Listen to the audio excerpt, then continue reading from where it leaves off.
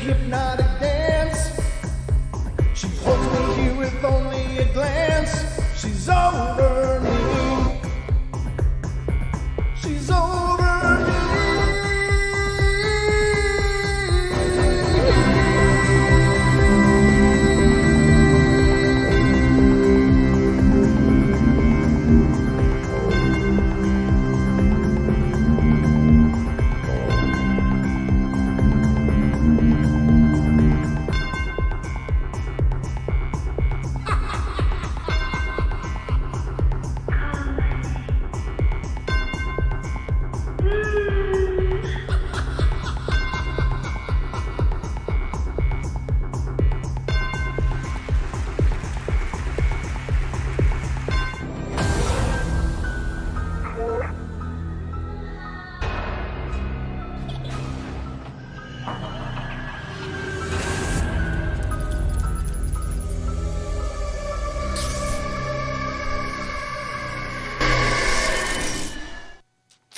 Hey everybody, and welcome to the Paranormal Portal, our Wednesday edition.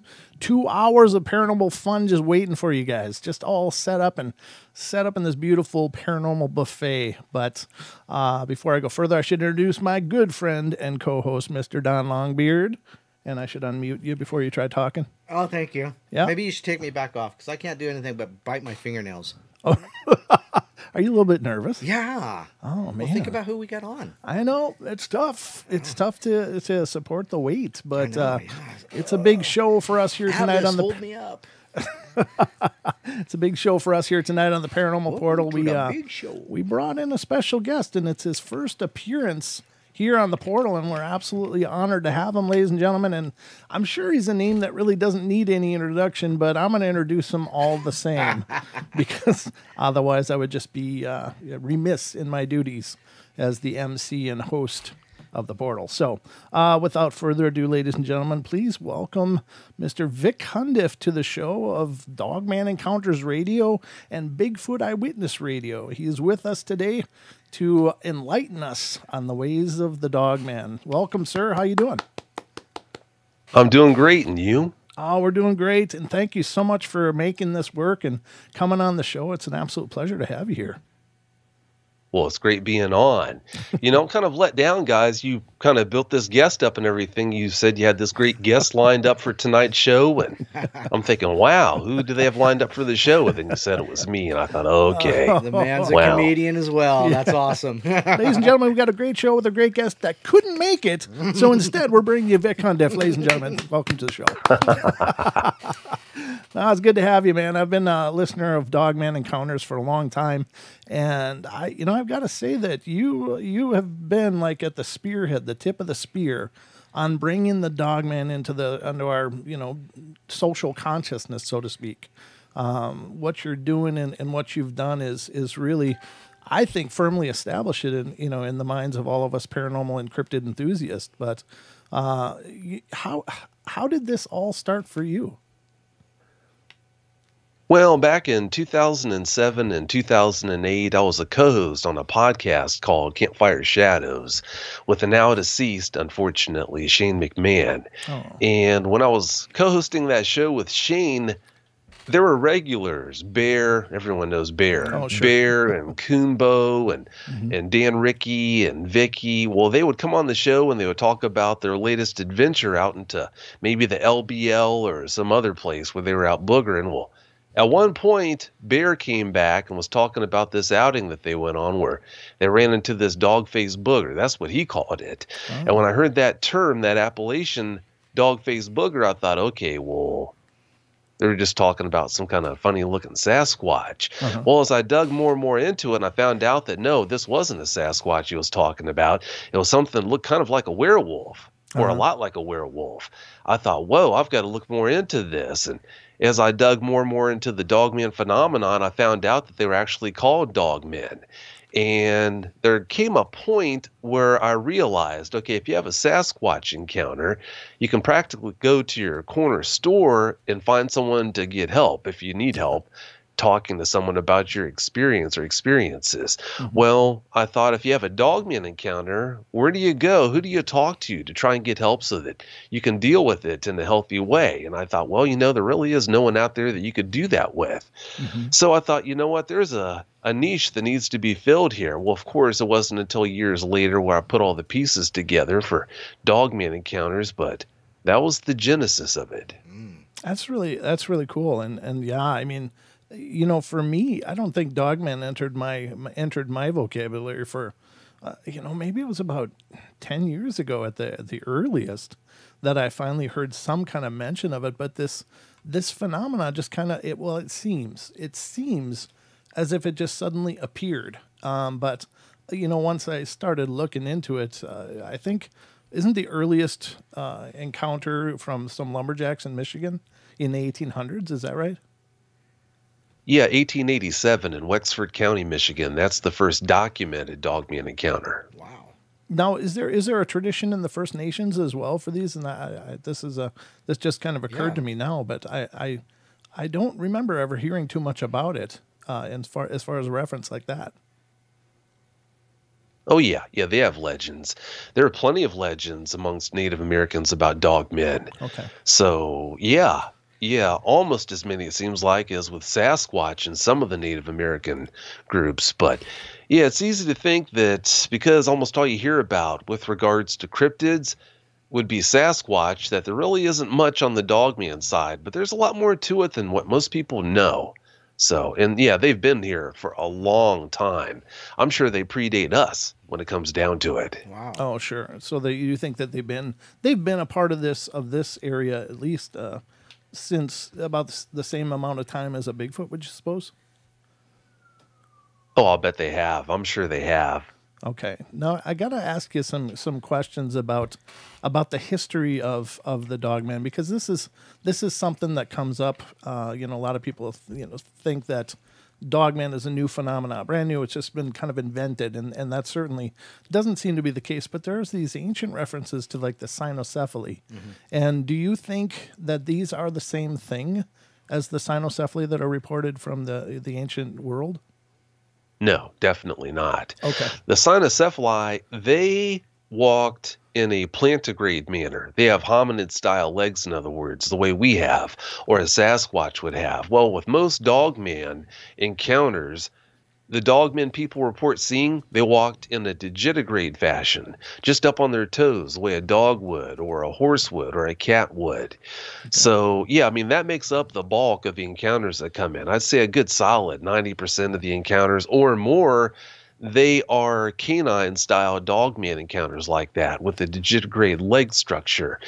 So, yeah, cynocephali, they're always depicted as having hominid-style legs, basically the body of a man with the head of a wolf-like, I use that term loosely, sure, but a wolf-like head on that man-like body. So, no, it's apples and oranges. Now, are the cynocephaly still reported to this day, or is that just something that seems to have died out completely? Well, that's a mixed bag right there. Some people, they think that type 3 dogmen are cynocephali, but who knows? I mean, all we can do is guess about that. Okay, now you just introduced something brand new to me. Did. And that's the type system. Can you give us a breakdown of what does that mean? I've not heard that before. Are you guys comfy? Yeah, go for it. Absolutely. If you're not, you better get comfy. Well, there's a lot of friction in the Dogman world when it comes to what are commonly called type 3 Dogmen. Some people say type 3 Sasquatch, but that's not accurate. Type 3s, whether you want to call them type 3 Dogmen or incorrectly type 3 Sasquatch, they basically are cryptids with a body that has hominid-style legs. They have claws on the tips of their fingers, claws on the tips of their toes. They can have heads that look pretty baboonish in structure and appearance. They can also have other kinds of heads. There are type 3s that have heads that look very reminiscent of the werewolf from An American Werewolf in London. There are several variations to type 3s, but yeah, type 3s are any type of cryptid that has claws and has sharp teeth, a muzzle, and is hair covered, basically, that has hominid style legs. That basically, the term type 3 encompasses that whole group of cryptids. So that's about the best way I can describe that. And when it comes to dogmen, there are basically two classifications I use. You have the canine type over here, which that makes up probably 90, maybe 95% of the encounters that come into me. And then over here, you've got type 3s. So basically, you have the two different groups and everything. Oh, okay. Okay. And of course, the stories seem to kind of spearhead out of Michigan, and at least in our modern references of it. But is their range perhaps as big as what a Sasquatch's range is for, not personally, but I mean just as the species is spread out as a Sasquatch, with the skunk ape, the grassman, the wood boogers, the different regionals. Right. Yeah. Are the dogmen as prolifically placed as that? Oh, yeah. Yeah, they are. I don't know of any encounters that have been reported in Nepal the way you have Yeti encounters, but yeah, they're all over the world. Australia, Serbia. I've had them come in from all over. Wow. All over the United States. A lot of people think, the Michigan Dogman or the Beast of Bray Road in Wisconsin. Right. Okay, so that must be where you can find dogmen. No, you can find them in any state in the United States, in the 48 continuous, where it's funny. Speaking of that reminds me, there was a guy who contacted me about 5 years ago from Rhode Island, and he had just gotten into the whole dogman phenomenon, and he was thumbing his nose at me, talking about how, well, thank goodness I don't have to worry about dogmen here in Rhode Island. Well, I guess he caught me when I was in an ornery mood or something like that. So I decided to forward a link to a story about this dogman that actually was seen so often in the Rhode Island area that it had a nickname. But yeah, I mean, they're seen all over. And there are people in Australia that don't believe they're down there. But the indigenous people of Australia, they have legends about them. Not all the indigenous people in Australia have legends about them, but there have been indigenous people from Australia who have contacted me to tell me, the people who don't think that we have legends about them, well, my tribe does. So, yeah, they're all over there. We've had probably 3-4 eyewitnesses on the show where they came on and talked about their dogman encounters down there in Australia. So Africa, they're all over. Not in Idaho. There's none in Idaho. I know there's none actually, in Idaho. Thanks, right behind your house. Actually, we have a friend named Cindy Goodbrake. She used to kind of run around with a bear in them down in Texas, but she's living up here now. And she was outside one night like a year and a half ago, I think it was.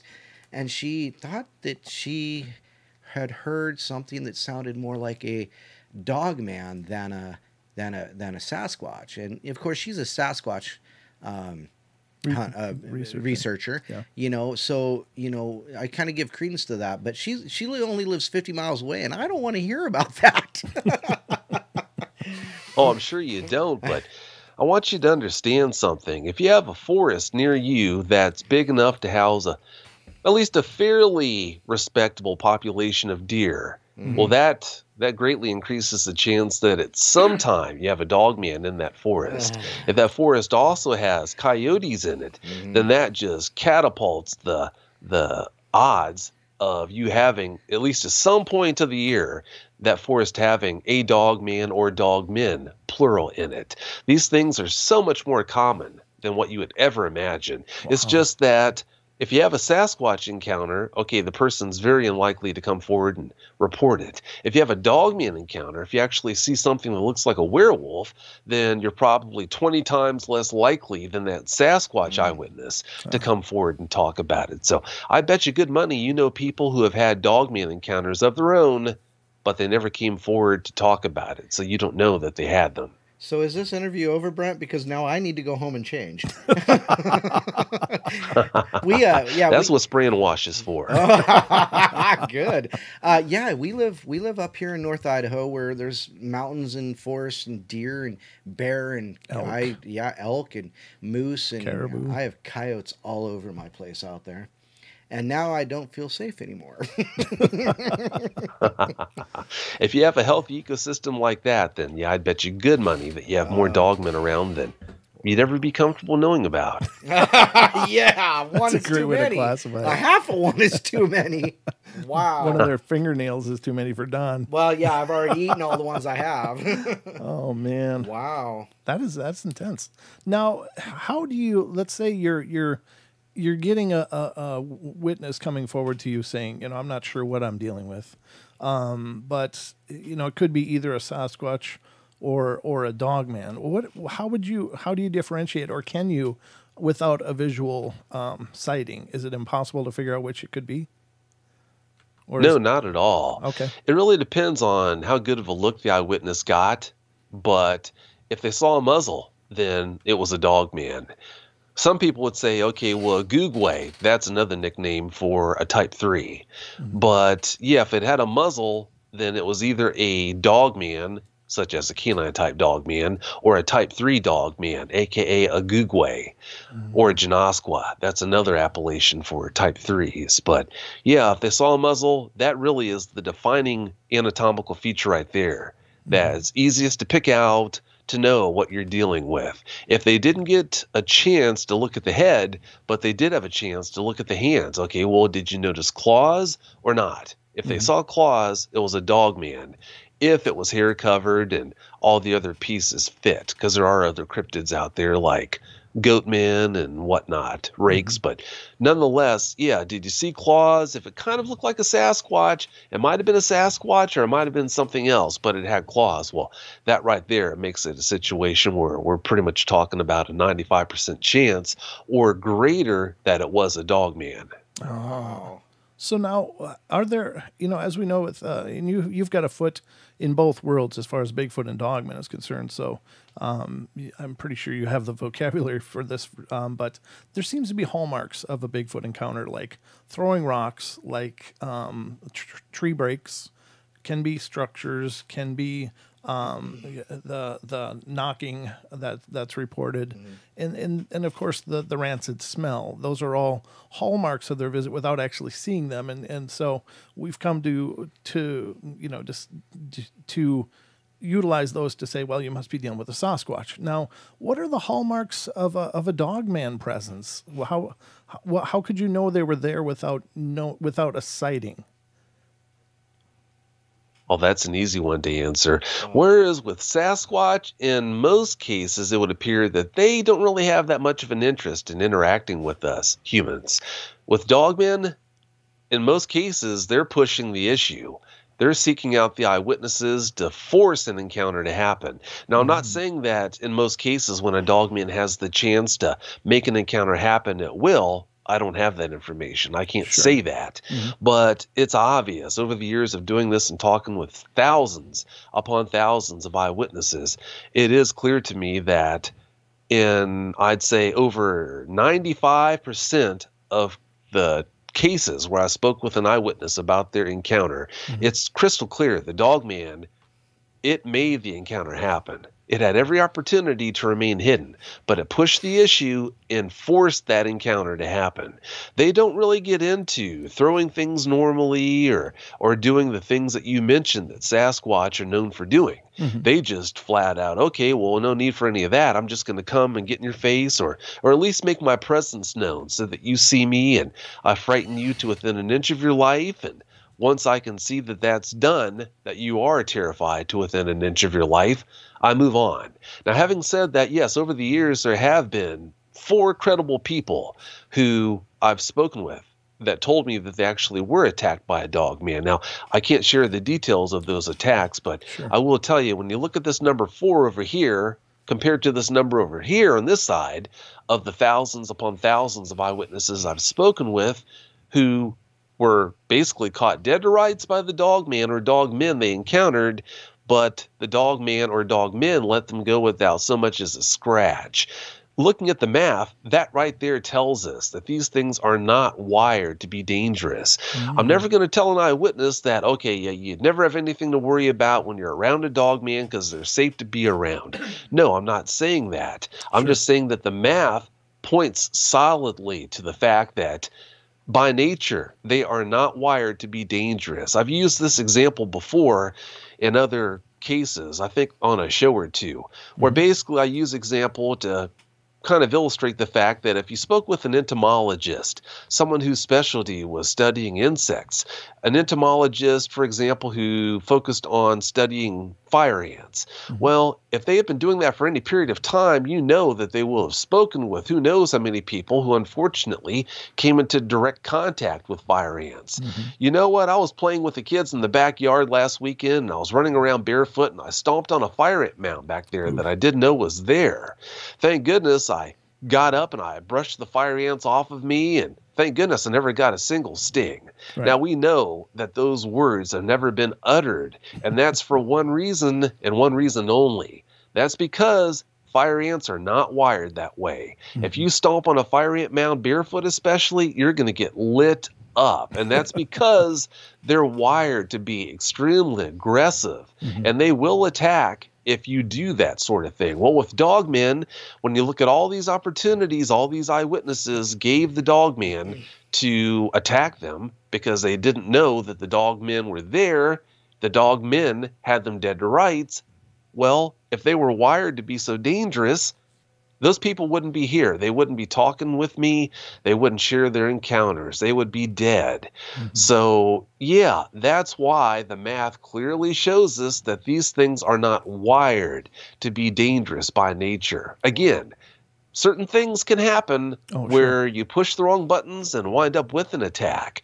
But the numbers bear out the fact that that is a very, very rare instance, a very rare occurrence. So that's about the best way I can explain that. Wow. Yeah. Oh, that's perfect. That sheds a lot of light on it because, of course, as you were just stating, they do force the confrontations, and it's like, is there a thrill in that for them? I mean, or is it just a real strong territorial display, like I'm here now and you're not going to be back here anymore? Or, what do you think the motivation is then? Because it's not, they aren't killing people, at least not regularly or that we know of, but they sure could at any moment. But what do you think the confrontations are for then?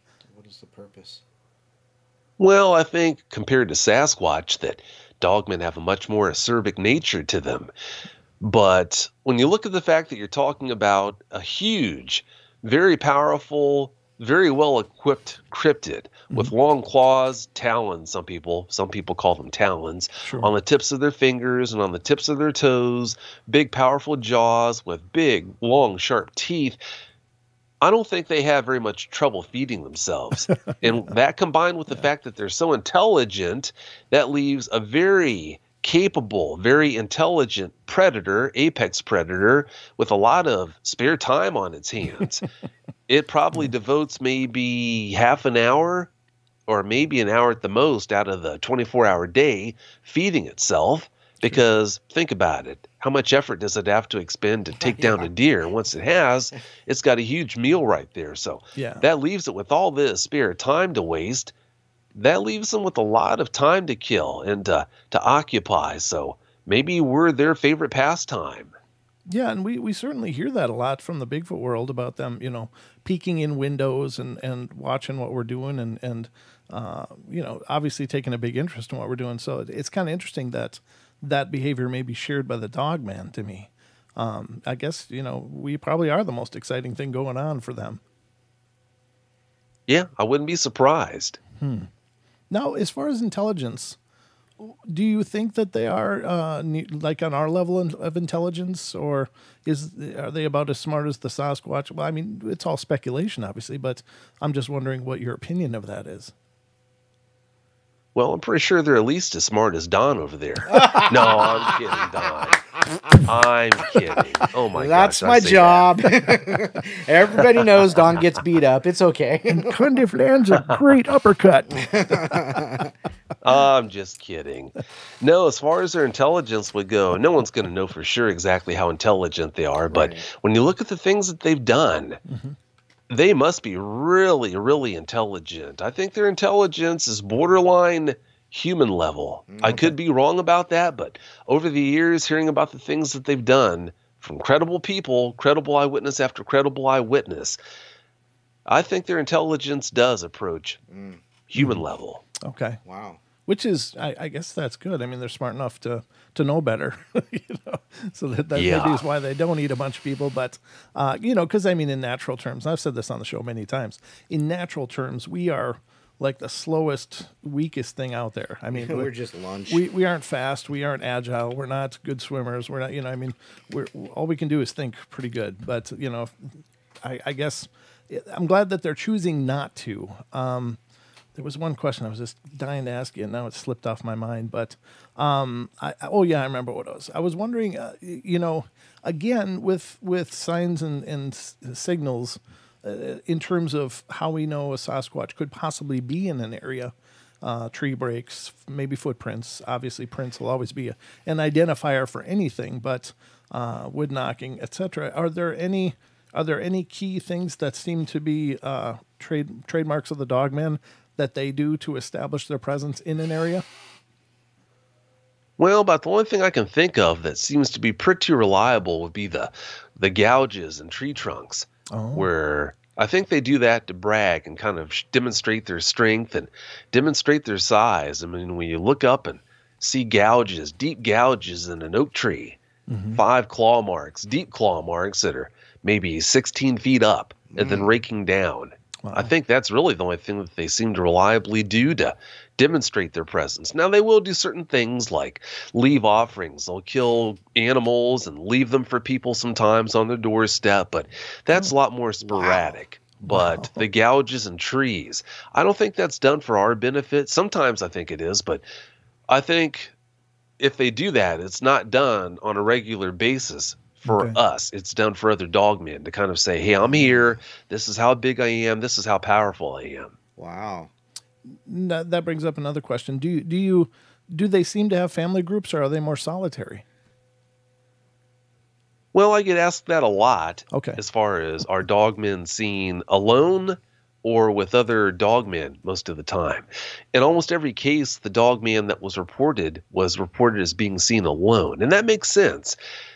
When you look at a wolf, the prey that wolves go after, they're normally so large that it's going to require more than one wolf to dispatch it.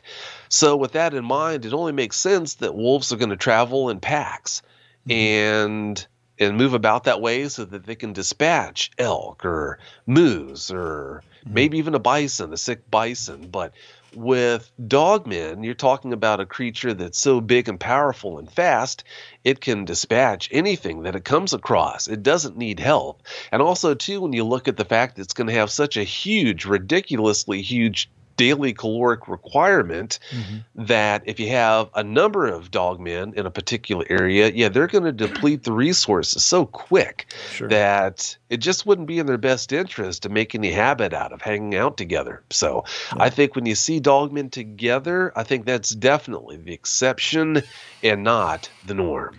Well, that brings up another question, because people speculate that Sasquatch may or may not migrate. Do dogmen have this tendency, or do they particularly like to, get a den and just stay there? Are they solitary in that sense, or would they migrate, do you think? Well, understand, Sasquatch do have an advantage that dogmen don't. Sasquatch, they're omnivores, whereas dogmen, they're obligate carnivores.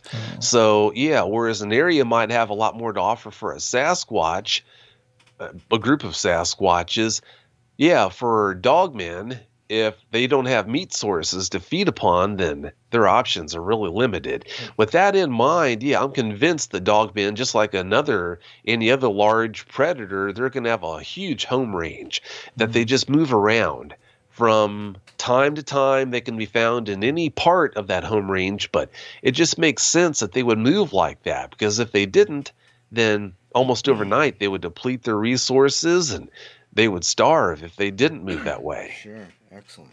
Okay. That's really interesting. And I got to ask you, this was a question that was sent to me earlier, but there's these reports of dogmen seen in the company of Bigfoot. Do you suppose they could be cooperative, or are they? Because I've heard both sides. I've heard that they have very established territories and are very territorial towards each other. And then I've heard that, yeah, they hang out together. So do you have any insight on that, Vic? I do. Yeah, I think it happens, but not with any regularity. No, I think normally dogmen and Sasquatch, they mix like oil and water.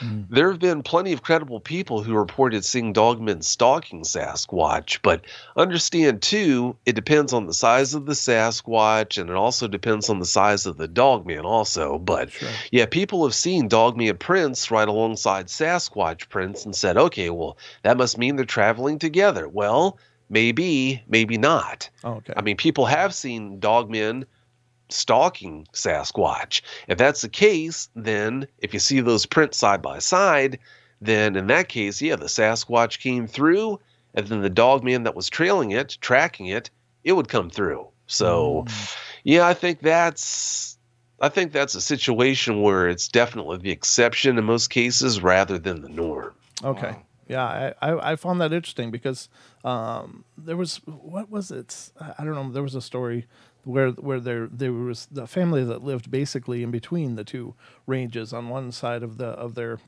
property area was a pack of Bigfoot, or a family group of Bigfoot, and on the other side was this pack of dogmen, and they seem to be extraordinarily territorial. And I can't remember the story, and as I was telling you before, I'm no good at trying to recall those events clearly, but it is interesting to me that they have been seen that way. And I don't know, it makes you wonder, how would they even communicate, because I don't imagine they have a common tongue between them. But is there a dogman language? That I don't know. Okay. I can tell you that there have been plenty of credible eyewitnesses who have reported being telepathically communicated with by the dogman they encountered. I don't know if there really is anything to that or not. All I can tell you is these people that I spoke with, they didn't give me any reason to believe that they were telling a lie. But yeah, whether they have some kind of a language or not, I don't know. Maybe they can communicate in body language. That's just a guess. I don't really know about that. But something I wanted to share with you to kind of expand on the last question you asked about whether they spend time together with Sasquatch. Yeah, there have been countless examples where people who had Sasquatch living on their property or around their property pretty much year round, and they habituated them, had a relationship with them. I guess if you could call that having a relationship with a Sasquatch or Sasquatch family.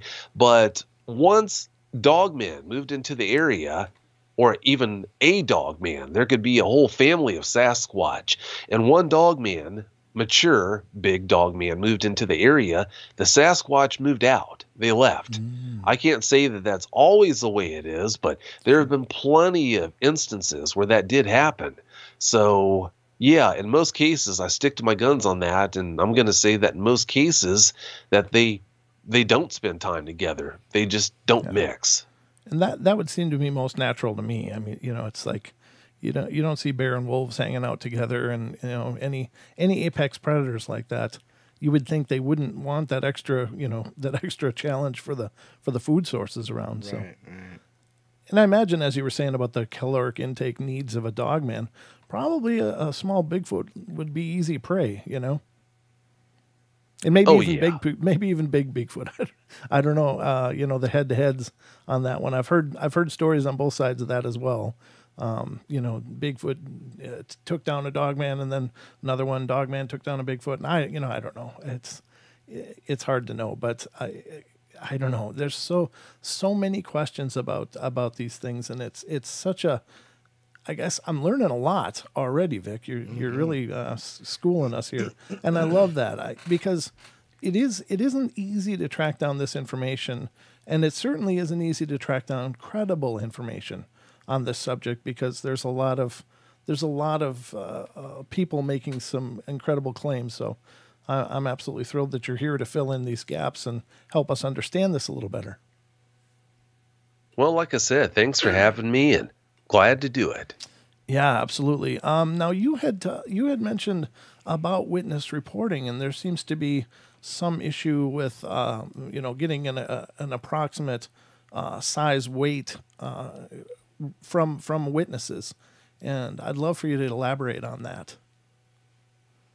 Well, where should I start? At the beginning, sure. Back when I had enough time to be a true connoisseur of podcasts, I'd love to just sit and listen to Sasquatch-related podcasts or cryptid-related podcasts in general. And one thing that would just drive me crazy is when I listened to an eyewitness, or when I would listen to an eyewitness, talk about how they saw this Sasquatch that was 11 feet tall. And then when the host wants to know how much they thought it weighed, it must have weighed at least 400 pounds. Or 500 pounds. And I'm thinking, oh boy, yeah, that's not right. Yeah, I have to admit, that's really a pet peeve of mine. People who see Sasquatch and Dogman, they don't intentionally flub the estimates on how much they weigh, but in almost every case, they're way off. Yeah. I know that as a fact, and I'll tell you why. There's a scientific principle called square cube law, and that law basically states if you double the size of any object, if the proportions of that object remain the same, then the weight of that object is going to be increased by a factor of 8. So if you double the size of an object that is 100 pounds, then yeah, it's hard to believe, but that object will now be 800 pounds. Wow. I'll illustrate that for you. Sure. If you take, to keep this simple, if you take blocks that are 1 foot wide by 1 foot tall by 1 foot front to back, and each one of those blocks weighed 1 pound. Okay, that block, if you had to describe the size of that block, you would say, of course, is 1 cubic foot in size. Okay, if you wanted to know how much a 2 cubic foot block that's made of the same material would weigh, what you can do is you can take a bunch of those 1 foot by 1 foot by 1 foot blocks and use those to form a 2 foot tall cube that's 2 feet wide and 2 feet front to back. Well, we know to form a cube that size, it would take 8 of those 1 foot by 1 foot by 1 foot blocks. Right. So yeah, now it's doubled in size, but its weight has been increased by a factor of 8. Now, some people, years ago, I had some people in this chat room say, no, that's not right. That's not right, Vic. That's crazy. Look at kids. Kids can be 3 feet tall. I'm a 200-pound man. And my son, who's 3 feet tall, he doesn't weigh, I'm not sure exactly what 200 divided by 8 would be, but he doesn't weigh that much. Well, understand, square cube law states that as long as the proportions remain the same, kids, they don't have the same proportions that an adult would have. Their arms and legs are shorter proportionally to their bodies than what an adult's arms and legs would be. Their heads are proportionally larger than what an adult's would be. They just don't have the same proportions. But we can draw that conclusion in animals by using, say, a Great Dane and a horse, for example. It's not too hard to find a Great Dane that's 3 feet tall at the withers. And there are Great Danes that do push the 200-pound mark. Well, if you talk about a horse that's 6 feet tall at the withers, that's a pretty big horse. That's light to kind of medium draft horse territory right there. Well, a horse that's about 6 feet at the withers, it's not uncommon to find a horse that height that pushes the scales at 1,600 pounds. Well, guess what? 200 times 8 is. Now, horses and Great Danes, they don't have the same proportions. Their proportions aren't identical. Sure. But when it comes to dogs, Great Danes have proportions that are about as close to a horse's as you can find. Yeah. So yeah, square cube law, it works. It's a reality So when you look at the fact that a human who's 6 feet tall, a man who's 6 feet tall, he weighs 200 pounds, if you want to translate that into a 12-foot tall Sasquatch, well, if that Sasquatch had the proportions of a man, obviously a Sasquatch is going to be much more robust than a man. So this Sasquatch that's 12 feet tall would weigh quite a bit more than 1,600 pounds. But if that 12-foot tall Sasquatch had the same proportions of a man, then it would still weigh 1,600 pounds. Wow. So if you're talking about a 12-foot tall Sasquatch, who if you shrunk it down to 6 feet in height, it would still be a lot wider than that 6-foot tall man. It would still have shoulders and arms and legs and a body that's a lot thicker and more robust than that 6-foot tall man. Do you see what I'm getting at here? Mm-hmm. Right. Mm-hmm. Absolutely. That's great. I think that's marvelous. And it makes perfect sense to me. That's great illustration. We got a question from a chatter asking, have you had a cryptid encounter yourself, Vic? Any kind of a cryptid. Well, when I was hunting, and I'm an animal lover, I'll be the first person to admit that. Sure. But yeah, years ago, it was about 40 years ago, actually. I was hunting. A neighbor that lived 2 doors down from me, he told me about how he wanted to take me out hunting when season opened up, deer hunting, that is. Sure. So he took me to his farm way out in the sticks. And he told me the night before opening of the season that, okay, well, tomorrow morning before dawn, we're going to get up and we're going to have breakfast and then head out about maybe half an hour before daylight. And we're going to take you about a mile away from here and stake you out in this hollow. And then I'm going to move on after you get settled. I'll move on to maybe a hollow that's maybe 1 or 2 ridges away from you. And then we're going to spend the day where we're at. You're going to be there all day. I'm going to be over there all day. Mm-hmm. Well, we did that. And yeah, he walked me out there to my spot. I sat down, got comfy. He moved on to wherever he went off to. And I stayed there until probably about noon, maybe 1 o'clock, I guess it was. Well, I'm kind of getting ahead of myself here. He did warn me when I got there to his farm that he had this horse named Red that could be kind of dangerous to people who didn't know it. And he told me to stay away from Red because he's probably going to bite you or kick you if you do go anywhere near him. Well, I'm sitting there with my I'm sitting there with my back against this huge tree trunk. And all of a sudden I hear this loud horse whinny. And it's right behind me. I mean, it sounded like it was just maybe 10, 20 feet behind me, I would guess. Well, at first, I thought, oh no, Red followed us all the way out here. And then reality struck. Here I am on this really steep bank of this hollow that was way too steep for a horse to ever think about going on. And number 2, there was leaf cover all over the place. If he wanted to come to where I heard that sound coming from, I would have heard him miles away. Right. So I never did see a Sasquatch in that instance, but the only thing that fits would have been that a Sasquatch was messing with me. It was probably, unfortunately, right behind that tree trunk at one point or the other. So yeah, I think I had a Sasquatch behind me, i.e. a cryptid encounter, but yeah, I never did see it. Wow. Yeah, that's my encounter too, was just hearing a deep resonant growl that shook my body.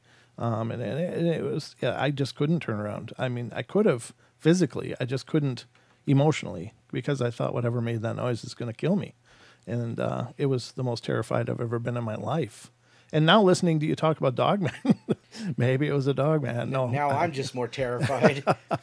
It's hard to know. We have another question from our chat. I'm trying to keep up with them. There's a lot of questions. There's a lot of questions. Well, Don, you've been watching. One of the questions, and I believe you've kind of gone over this real quick, but somebody asks, do they communicate with us, and if they do they do it through telepathy? And I think you mentioned it, so if you could give a little bit more on that. Well, anytime that an eyewitness reported communication happening, it's always been in the form of telepathy. Okay. Now, again, I don't know if there was anything to that, if it was maybe imagined, but it's reported enough where I think there is something to it. I don't think the eyewitnesses imagined it. But anytime an eyewitness has reported to me that they had some form of communication going on, it was always in the form of telepathy, never verbal speech. Wow. Oh, that's incredible. Yeah, it is. Now, one of our chatters, Les, he's asking, what would be the odds of one or more dogmen living in close proximity of a city with a wooded subdivision? So you talked a little bit about that. What about in a city type subdivision setting? Oh, these things are so bold that whereas you would think a Sasquatch would be kind of put off by that, but Sasquatch do come in and they do occupy areas pretty close to where we live, right on the fringes of where we live. But yeah, dogmen, they're so much more bold that they're a lot more likely to do that. They're not put off by the fact that people are here, people are there. No, they're going to go where they want to go and they're going to do what they want to do, and that's all there is to it. Wow. No, I think that the chances of running into a cryptid on the fringes of a suburb or some other place like that, if you run into a cryptid, I think you're much more likely to run into a dogman than you would be a Sasquatch because of how bold they are. There are people have told me about instances where they've been inside the city limits of major metropolitan areas where dogmen came right in, broad daylight. They came into the developed areas. So how's that for bold? Yeah. There are Sasquatch reports from Detroit and Chicago and the city. So yeah, it wouldn't surprise me at all if these things were that bold, because we know that Sasquatch have been reported to be as bold, if in that sense, of the doing what they will. Maybe we're talking about a rogue squatch or whatever, a loner, whatever that may be. But it certainly makes sense to me that dogmen would pretty much do what they want. So there is a story from Skinwalker Ranch. And I heard this years ago on Mr. Art Bell's show years ago. I think it was like 96 or 97. He was talking to some people who were, investigating Skinwalker Ranch. And they said that they were out there on a hillock one night and they had a camera and a telescope. And I don't remember if it was infrared or if it was FLIR. But, so anyhow. But they said that they saw a portal open up and what they believe to be a dogman come out. Now, this is leading up to the question. One of our chatters, Titan, he's asking, does Vic suppose there are any supernatural elements to dogman? If you do this for any period of time, you're going to bounce back and forth from, at one point, being convinced that they are supernatural in origin to being convinced that they must be flesh and blood. To illustrate my point, if they're supernatural, then why are they seen on a regular basis eating rotting carcasses, roadkill carcasses on the side of the road, drinking stagnant water out of nasty ponds, showing that females must be fecund? Seeing females moving around, dog women, I guess you could call them, moving around with pups. So if they're supernatural, why would people report that? Credible eyewitnesses report that. Then on the other hand, if they were flesh and blood, why are so many reputable, credible eyewitnesses reporting seeing them doing things that point soundly towards them being supernatural in origin? So you bounce back and forth from one moment to the next, being convinced that they are flesh and blood to being convinced that they're not. So I can't really answer that question for you. I don't know. All I can do is guess on that. Sure. Yeah. I think that's fair enough too. But the same thing would be true, when I first started doing the show, I was sure that Bigfoot was this hominid.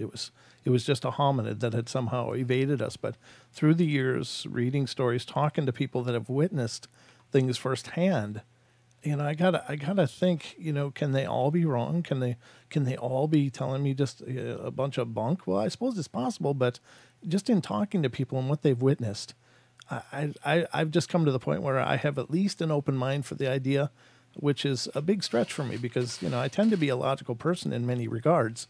And it's, some of that stuff is really hard to get your head around. But I've got to tell you that I'm kind of in the same place where I don't know for sure, but at least I think anything is possible. Oh, no, I agree. Wow. It's so far I've just been like, literally on the edge of my seat because, we hear so many things about, dogmen and how aggressive they are. And, we get this picture of this violent, snarling, blood dripping, fangy, creature. But you've pointed out that in the reports you've had 4 out of the thousands you've gotten that have reported attacks. Has there ever been bodies found that were possibly associated with a dogman attack that ended in the loss of life? Yes, there have been. Most people who follow the Dogman phenomenon, they know about the supposed murders that took place in the LBL, Land Between the Lakes, right there at the border of Kentucky and Tennessee. Well, yeah, over the years, I've kind of changed my tune from doubting the legitimacy of those to being pretty much convinced that that really did happen. But yeah, there was an instance, if you don't know what happened down there or supposedly happened, there was a family who was camping out in the LBL in this RV. And it would appear that a dogman attacked and killed the husband, the wife who was there, the son, and there was also a daughter. The daughter was found in a tree. Her remains, that is, were found in this tree. But that happened, and then later on, years later, there was a bow hunter who apparently was killed and then dragged off miles away from his tent. Wow. But yeah, those two incidents, for a long time, I thought it was just something that someone made up. But as time has gone by, after talking with certain people, yeah, I do believe that those actually did happen. Wow. Yeah, that's absolutely terrifying. And, there wouldn't be a thing you could do. No. We'd have absolutely no, without even firearms. Now, that's another point, Vic, that I wanted to talk with you is the stories upon stories upon stories of people shooting these things and surely shooting them. Like they can see where the bullet impacted, but it doesn't seem to faze them. And what is that all about? I mean, I don't believe they're bulletproof, but are they just that hard to kill or what's going on? That's a really good question. I mean, I've spoken with eyewitnesses, credible eyewitnesses, who have talked about, well, I guess one eyewitness at least, who talked about shooting one with a 45-70 more than once, and that didn't get the job done. So, yeah, it really does make you wonder, what does it take? And if that's the case, if there are so many instances where people have fired on these things, people who don't tend to be the kind of person to miss, if you know what I mean, with formidable weaponry, and that still didn't take the dogman down, that does make you wonder, okay, well, are they ethereal in nature after all? Because a flesh and blood entity, I don't care if you think they have some kind of funky reinforced rib cage or any of the other ideas I've seen floated around there. No, they don't have some kind of Kevlar reinforced rib cages because they're genetically engineered monsters that the government set loose. They might be genetically engineered. Some might be genetically engineered, but yeah, it's just impossible to explain away how so many people could fire on these things with formidable weaponry and not take them down. I don't know what's behind that. I don't know how to explain that unless they are supernatural in origins. I don't know. That's a tough one. Yeah, I wrestle with that one too because, I mean, I've shot a bunch. I've shot a lot of different caliber. And if it's going to go through like a 4x4 oak post, I can't imagine that there's any body that would resist that same round, or any amount of bone, And I suppose, I know like elephant guns are a huge gun, but if you've got a real full metal jacket round, and it's fired from a decent caliber, it should be tearing through everything physical. But yeah, that just always bothered me because how how is that happening? What's going on? Because I don't get it.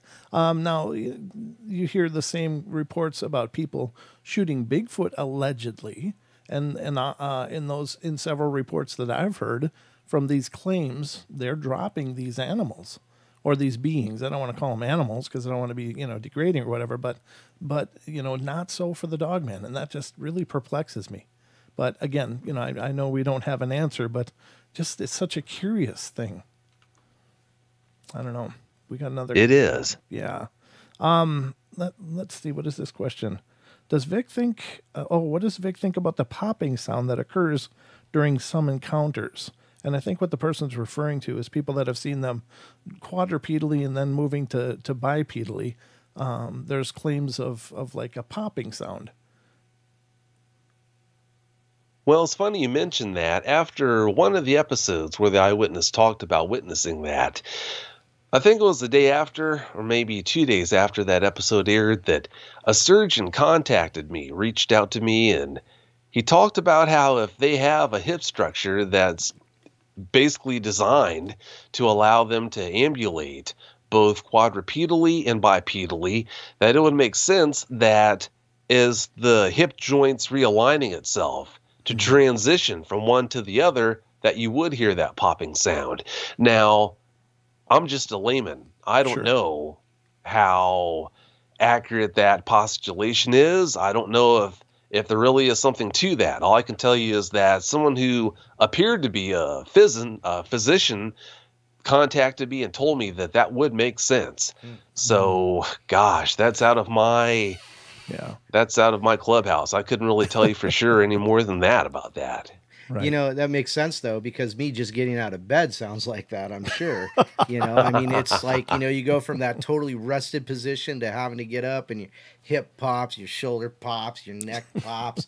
I can relate. Yeah. Standing up is a hard thing to do in the morning. But, yeah. You just transition from prone position to bipedal. Yeah. And it's full of noise. That's right.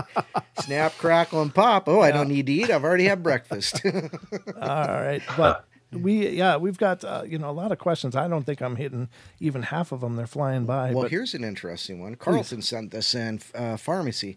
He says, will Vic talk about the Fed agents that showed up on a few cases with special electronic equipment? Well, anyone who listened to the episode 190, where Brandon Close came on and talked about that, I think he came back for episode 191 also and talked about that. But you know as much about that as I do. The feds, some alphabet letter team showed up the next day after he contacted his local sheriff and told him about this Dogman problem that he had on his property in rural New York State. And yeah, the next day or maybe 2 days after that, this federal team showed up, and he says that they had this dish that could emit some kind of a strong sonic pulse that was basically like a hopped up dog whistle in effect. And they think that drove the Dogman off. I don't really know any more than that about what happened or what supposedly happened or any more than any of you who listened to that episode. So I don't really have anything more for you on that. Speaking of upstate New York, I was talking with Adam of Blue Line Bigfoot, and he just wanted me to relay that he wanted to thank you for all the help you gave Clara, apparently. And I don't know anything more than that, but he just said, to make sure to mention that if I would. So from Blue Line Bigfoot guys, thank you for helping Clara. Does that make sense? You're welcome. Okay. All right. I just had to make sure to do that. Oh yeah, he's in the chat right now. So very cool. Wow. I did it, Adam. I remembered. You're welcome. Wow. Now I know we've got some audio files that you sent along, and I know the conversation was just going so crazy I couldn't bring myself to stop it. I know. So, but ladies and gentlemen, Vic sent a couple of sound files from the Dogman Encounters show. And we're going to play a few of those for you guys. And you're going to hear some of what goes on the show there. But I think we'll start out with the narrated story, Vic. Okay? Sounds good. All right. So, ladies and gentlemen, this is from Dogman Encounters episode. So here we go. All right. Launch. I live in southern Ohio near the Ohio River. A few friends and I decided to go explore an abandoned hospital that backs up to a giant hill and large forest across the river in Maysville, Kentucky. It was a local spot for dumb teenagers to go and scare each other and make out with their girlfriends, so running into other people wasn't uncommon. You could usually tell if other people were there because there would be cars parked near it. That being said, on this night we were the only dumb teenagers there. The moment we got out of the car, though, everything felt wrong. We knew we weren't allowed to be there because the building was condemned, but it felt like we were actually in danger, which of course we always were because it was condemned. It just felt different, though. Now, by this time I had been to Hayeswood Hospital 20 times or so and was familiar with the layout. Once the three of us had been inside about 45 minutes, we split up to tag some different places and explore. I went to go take pictures of the morgue in the basement to see if I could photograph any orbs or anything really cool. I had been in the morgue about 10 minutes when I smelled the foulest smell I've ever smelled. It was rot. I didn't know what was rotting. I imagined it was a large dog or a coyote, but all I could make out was that it was about 40 pounds of rotting meat. I had just started to look at the meat chunk when I heard a steel door slam and what sounded like something running through puddles of water, which meant whatever it was in the basement with me because the floor had about 3 inches of water standing on it. So naturally, I figured it was my friends playing a prank on me. That was when I decided to get them back and scare them before they could scare me. Now, the way the morgue was set up, you could actually climb on top of the coolers they used to store the bodies, so I hopped up there and laid in wait to scare the crap out of my friends. I had been there no more than a minute when I heard screaming. Now, I've known my friends my entire life, which at this point had been 19 years. I've never heard screaming like this before. The screaming stopped and I heard hard footsteps running above me and what I could best describe as pounding. Now, I'd be lying if I said I wasn't freaking out a little bit because this wasn't like my friends. It was usually hide behind a corner and jump out and go gotcha. This was different. This was dread I was starting to feel. As I continued to lay there, about 5 minutes had passed when I heard panting and footsteps in the water. They were getting closer. That was when I smelled wet dog, but it wasn't just wet dog I was smelling. I was smelling that same smell of rot too. Then, another steel door slammed, and I could tell it was the same door I passed before I got to the morgue store. The panting was even louder now, and honestly, it sounded more like labored breathing and sniffing. Now, at this point, I was terrified. I tried to slowly back away from the edge of the cooler I was on so I could slip behind the wall the cooler backs up to and drop into the boiler room. I was almost to the end of the cooler when I heard the morgue door slam open and break the tiles on the wall with the door handle. I was less than 35 feet from whatever was panting and smelling like death, and all I could do was think, run, run, run. I could hear the sniffing, and then I heard the deepest, most menacing growl I'd ever heard. The movies and shows don't do justice to just how deep and rough a growl of that size sounds. It was sniffing me out. It was actually smelling where I had been. I dropped down behind the wall in the boiler room and thank God that the door that connected the morgue to it was blocked with old gurneys and a locker on its side because I thought that would stop that thing from getting in. I was wrong, so very wrong about that. I hadn't been in the boiler room 30 seconds before I heard pounding and scratching on the steel door. It sounded like Freddy Krueger was trying to carve his way through the steel door. Then I heard a sound that still haunts me to this day. It howled, and I mean it bellowed a howl so loud I had to cover my ears. Now on the other side of the boiler room was access to the generator, the dock doors trucks used to unload, and the hillside that leads to the woods. When I reached the other side of the room, I could hear this thing slamming into the door and knocking the lockers and gurneys away. I opened the door to the dock room, and when I looked back, I saw the arm of this creature sticking through the opening it had made, and it was like a horror movie. It was a gray and brown mass of fur. It looked like a human arm, but in a way it didn't because the hand was all wrong. The hand had 5 digits, but the claws would have made a bear run in fear. I slammed the door behind me and ran for the dock doors. The dock doors wouldn't budge. I could hear the gurneys overturning and the lockers sliding on the floor. It was getting through, and the only thing between me and it now was a single door. I ran to one of the windows by the dock doors and proceeded to bust it out, which mangled my hand from the glass. Then, as I was pulling myself through the window, I heard the door get slammed into and one of the hinges completely flew off the door and hit the wall. I tumbled out of the window and hit the cold, wet ground. When I stood up, I saw it in the doorway. Now I'm 6'4", 250 pounds, not little by any means, and this thing took up the entire 8-foot tall by 3-foot wide doorway. It was covered head to toe in gray-brown fur and had a very narrow snout, almost like a Doberman pinscher. Its ears were just barely visible because of the doorway, but I could tell they were pointing up just like a dog's. I couldn't believe what I was seeing. I was completely paralyzed. This thing was staring right into my soul, looking at every delicious part it was going to enjoy. I've never felt like an item on a menu before, but I can tell you, it's terrifying. Then it snarled, and that woke me from my disbelief of what I was seeing. I turned and ran. I ran up the hill into the woods to get around the hospital and get back to the street where the car was parked. I hadn't made it 25 feet when I heard it clawing to get out the window. I knew I would never make it to the car this way, so I ran back towards the hospital where the fire escape ladder was. I had used the ladder before to climb to the roof to take pictures of the entire town. I completely skipped the first 3 rungs on the ladder and now was inside the enclosed part of the fire escape. Again, this thing howled and I could feel waves of pure terror filling my body. My hand was killing me at this point and I was getting blood on everything. Just as I was reaching a first-floor window I could climb into, this thing slammed into the fire escape ladder, knocking me down a couple of rungs. Then it leaped onto the outside of the fire escape and began clawing at my feet.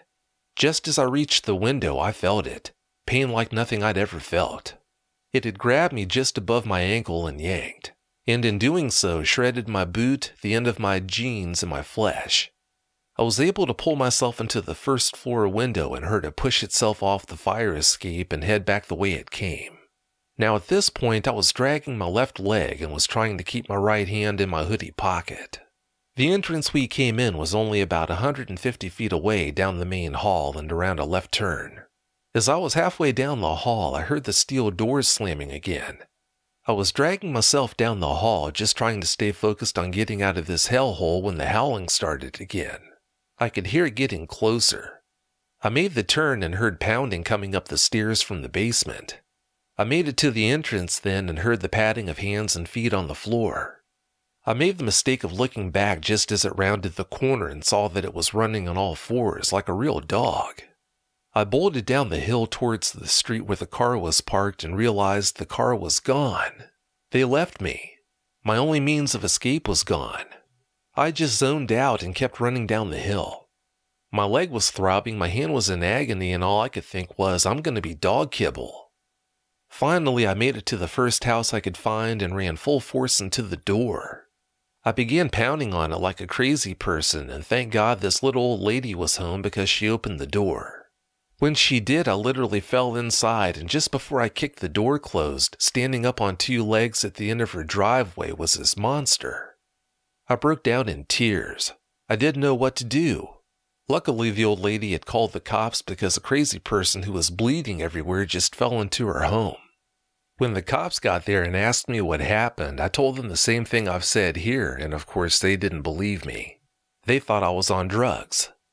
The EMTs took me to the hospital, and when they did blood work and found no substance in my system, they concluded I was attacked by a wild dog. I ended up with 36 stitches in my leg and 17 in my hand. I had to get rabies shots and tell the local wildlife officer my story. He informed me that they had reports of wild dog packs running around outside the town, ransacking garbage cans and killing some of the local pets. I informed him that it wasn't a pack of wild dogs. It was a giant Dogman, but they all just thought I was crazy. The only thing I had in my favor was the claw mark on my leg. Even the doctors were confused about how a wild dog could make a mark like that. Now you know my story and you know why I absolutely know we're not at the top of the food chain. I've never been back to Hayeswood Hospital, and I've deterred anyone from ever going there. That experience has haunted me for the last 11 years of my life. It's made me into the overcautious man I am. I always have to know where every exit is when I walk into a building, and I always have to know where large clumps of woods are. This experience changed me forever, and it changed the way I look at the world we live in. Just because we all haven't seen something doesn't mean it doesn't exist. It just means some people haven't been hunted for their life. I have no doubt what stalked me that night was the Dogman. I know it in my bones. That is so intense. Wow. Oh, yeah. my God. You just, like you said, just dumb kids out doing dumb kid things, and this is the kind of, encounter you have. You end up at some little old lady's house, and the cops take you off to the hospital, and they make you, give up blood and try to figure out what you're on this time. Yeah. Well, he didn't say this time, but what you're on. Because it is an unbelievable story, being, attacked in an abandoned morgue and getting out the window and it pounding it, chasing you all the way down. I wonder if there's something that what went on before with this Dogman, or if it was just maybe he was just too close to, where the Dogman's den was. What if he was habitating that old rundown abandoned hospital? Yeah, I don't know. What do you think, Vic? Oh. Did we lose Vic? Oop. Let me see what's going on. He might not know we're back. Sorry about that. Had my mute on Skype. All right. Sorry about that. Rookie. Yeah, it's possible a Dogman that takes up residence in an old abandoned hospital like that. I don't think if you come into the hospital, it's going to see that as a challenge and come after you for that reason. I think if you come into the hospital in that situation, you just basically presented yourself as a source of entertainment, and I think that's why it came after him that way. Okay, so it I probably can't. wasn't going to devour him, but it was just trying to terrorize him. That's right. Yeah, that's my guess. Wow. You got to admit, though, I mean, could you, see, the hard part is to put yourself in that situation with any kind of accuracy, because I think it's one thing to have a mental image of it, but I just can't imagine being in that situation and seeing that huge, terrifying thing coming at you. I mean, how could this person even move is beyond me. I guess it's the whole fight or flight thing, but I mean, it's hard to understand the gravity of that situation without being in that situation. Or some type of that situation, yeah. Or to even appreciate the gravity of that situation, and I don't mean appreciate in a good way, but just to, I mean, that is the kind of thing that could destroy a person afterwards. And it sounds like this person still has issues from that experience. Oh, yeah. When you have an experience like that with something that's not supposed to exist, yeah, it definitely could ruin you. But understand, I always tell eyewitnesses, in most cases, eyewitnesses have trouble dealing with their encounters because of their inability, due to no fault of their own, of course, due to human nature. Human nature is to blame. But most eyewitnesses have so much trouble dealing with their encounters because of their inability to see their encounters accurately for what they were. And consequently, they don't see the Dogmen or the Dogman that was involved in their encounter accurately for what it was and what it was all about and why it did what it did and whatnot. People will tell me time after time about the Dogman or Dogmen that they got away from. You won't believe this, Vic.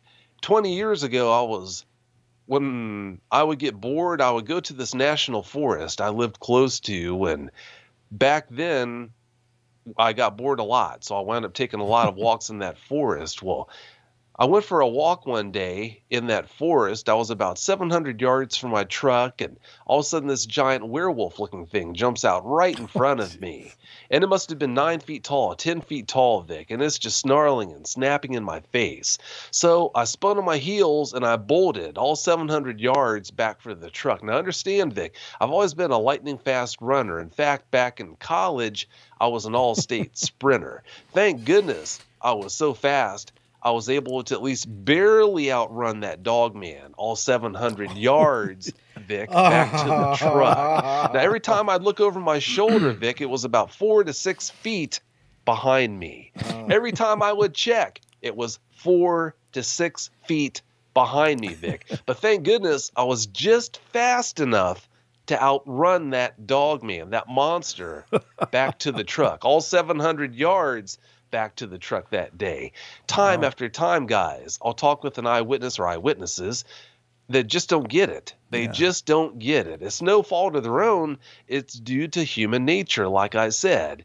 I'm not telling them anything that they didn't know. They were just taken off their game so much by the trauma of the encounter that they were unable to see it accurately for what it really was. And consequently, like I said, for what the Dogman was really out to do. Right. So, yeah, it's my job to remind them, to get them back on track, to point out the obvious and get them to realize, okay, yeah, you might have been really fast, but you did not run that Dogman 700 yards back to the truck. Right. It was toying with you. Right. And if it was toying with you, then you have yet in your life to encounter a bloodthirsty, mindless, monstrous killer that wants to rip your face off and eat it as soon as look at you.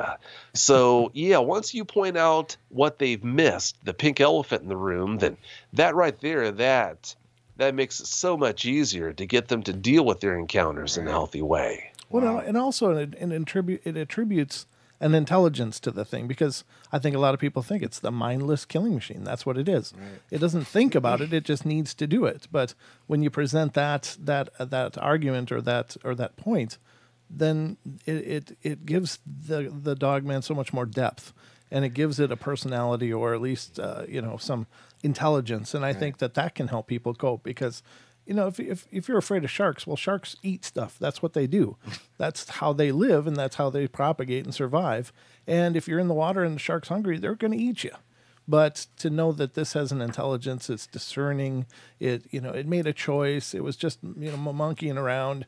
I think that would help me cope personally. It's like, well, okay, it was just playing. All right, well, that's not nearly as bad as I had it in my head. But right.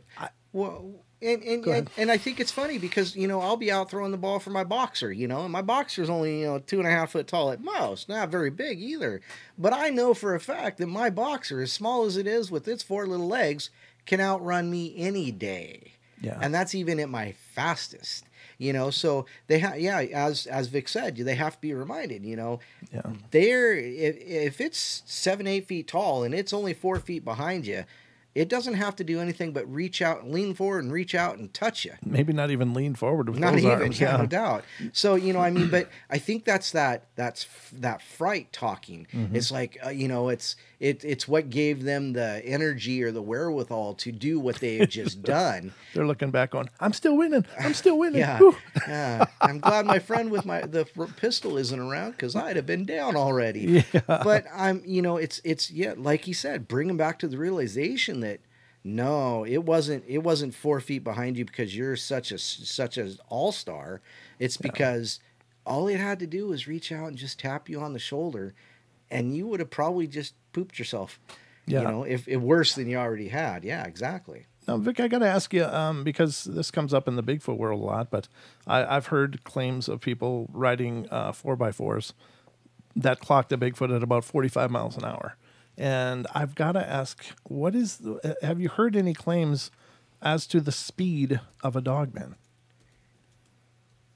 Well, about the fastest credible report I've heard about a Dogman moving, have the Dogman moving about 55 to 60. Yeah, that's about as fast as I've heard a credible eyewitness talk about seeing one move. Right. That's amazing. Because they've been known to keep up with cars going 45, 50, close to 60 miles an hour, as through the stories I've heard. Yeah. So they're pretty incredible. Even Linda Godfrey mentions that, that they had stayed up with this car doing 45 down this dirt road and stuff. So, incredible. It is, and that guy must have been a hell of a sprinter then. Yeah, hell of a sprinter. Yeah. If Fastest he was on man the alive. line with us, he'd still be talking about how fast he was. But that reminds me, there was this one poor woman who was driving down this country road. She lived way out in the sticks. And unfortunately, she was driving down this country road, and it was a night where it was just cool enough where you wanted to have your window down, but you couldn't get away with having it down all the way. So she had hers down maybe, I guess, 8 inches or something like that. Well, she was heading down this country road doing about maybe 45, maybe 50.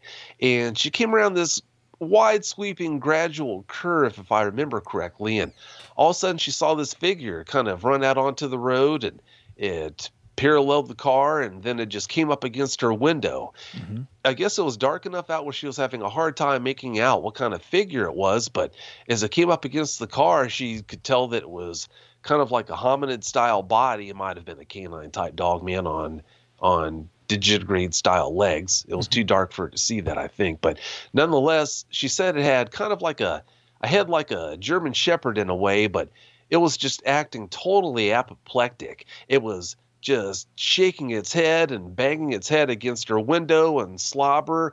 It was leaving slobber on her window and snarling and everything, clacking its hands, claws, I guess, on top of the car. And it was just acting like it was out of its mind. And she was just thanking her lucky stars that she had her window up far enough where it couldn't reach its head in to get her. But, and I might have butchered some details from that experience. I talked to so many eyewitnesses. It's just so hard to keep the details straight. But yeah, can you imagine what that would do to you if you live out in the country, you're used to making that drive every night, and in the wee hours, that happens to you. Wow. Yeah, that reset your whole expectation of that road, I'm betting. Well, you know, and it doesn't really matter how far her window was rolled up, because I'm sure if that Dogman wanted to get in that car, even if it could just get its fingers in there, it'll rip that glass right out. You know? Yeah. So once again, we have this ferocious display, but yet we don't have any of the actual damage or, you know, obvious pointing to trying to get in. Right. So interesting. Huh. Yeah, that is strange. It's kind of like Bear was on, and he talked about how he believes the Bigfoot count coup, and it sounds like that may be the Dogman's version of counting the coup. Wow. Yeah, that's incredible, but terrifying. I mean, God, because that's like just seeing that visage. I mean, I don't know I don't know how you cope with that, but that brings up another question that was asked in the chat was, Vic, do you help the witnesses in dealing with their experiences and PTSD or any such things like that? Do I help the eyewitnesses deal with the PTSD they suffer from their encounters? Is that the question? Yeah. Do you help them get their lives back together? I guess it's probably the best way to frame that. Well, yeah, that's what I do. Right. A lot of people who know about Dogman encounters, they think I happen to be a host and that's what I do. But the truth of the matter is, when someone contacts me wanting help with their encounter and they say that they actually want to come on the show, it's like, oh, really? That's the exception rather than the rule. No, by far and away, most of the eyewitnesses who contact me, they just want help putting their lives back together after having an encounter with the Dogman or Dogmen. So, yeah, that's what I do. That's my job. I don't moonlight doing this. I'm not an accountant, a mechanic, like I tell eyewitnesses. I'm not a mechanic. I'm not an accountant. I'm not a physician. No, I help Dogman eyewitnesses put their lives back together after unfortunately having an encounter with one. That's what I do. No, that's cool. And I think that that's important because, as you stated before, there wasn't really anywhere for them to go. But now, at least when they contact you, you're going to be there to help them put it all back together. You know, it's not just a, hey, come on and tell me what happened. Okay, thanks, bye. You know, you're walking through the process with them. And I think that that's fantastic.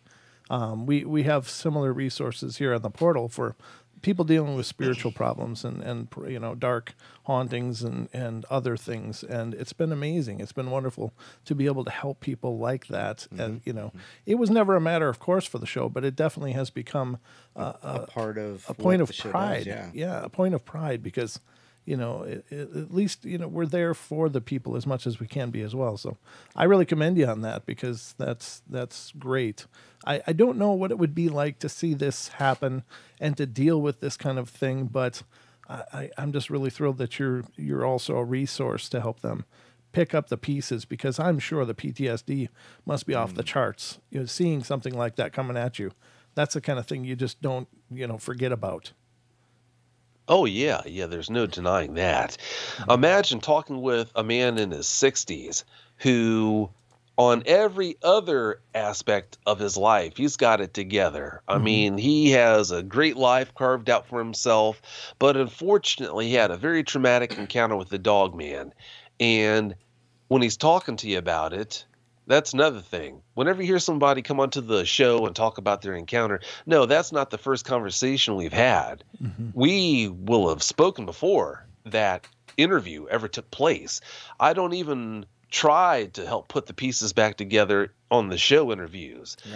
We do that first. We put the pieces back together first, and then after we've done that, we'll go ahead and schedule an interview when I think they're ready to actually record a show. But having said all that, there's nothing like talking with a man like that who's in his 60s, or a woman who's in her 60s or maybe 70s even, who has every other aspect of their life together, but unfortunately they had a Dogman encounter, and a bad one at that. And when they're talking to you, it sounds like they're sitting on a paint shaker, because they're so distraught, so shaken, and understandably so.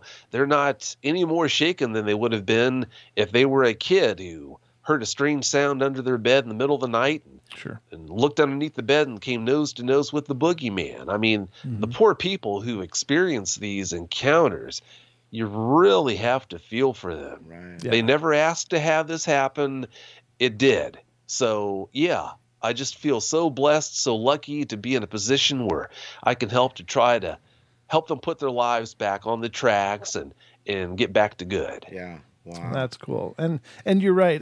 In just this clip that I'm going to play now, it's from your episode 117.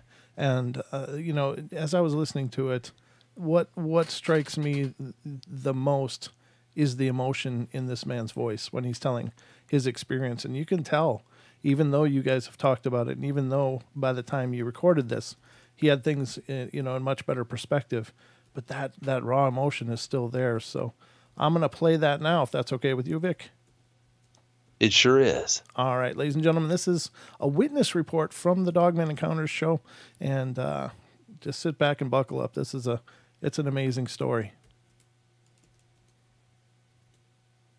This event happened back in 1981. I was 17 years old. It was really hot that night, and it would have been probably the latter part of July, or perhaps the first week or two in August. I mean, it was really hot, and of course I was driving that night when it occurred, and I was driving with my windows down because I didn't have any air conditioning. But anyway, this event happened when my wife and I were first dating. I think maybe we had been dating maybe about a year. I had just gotten my driver's license.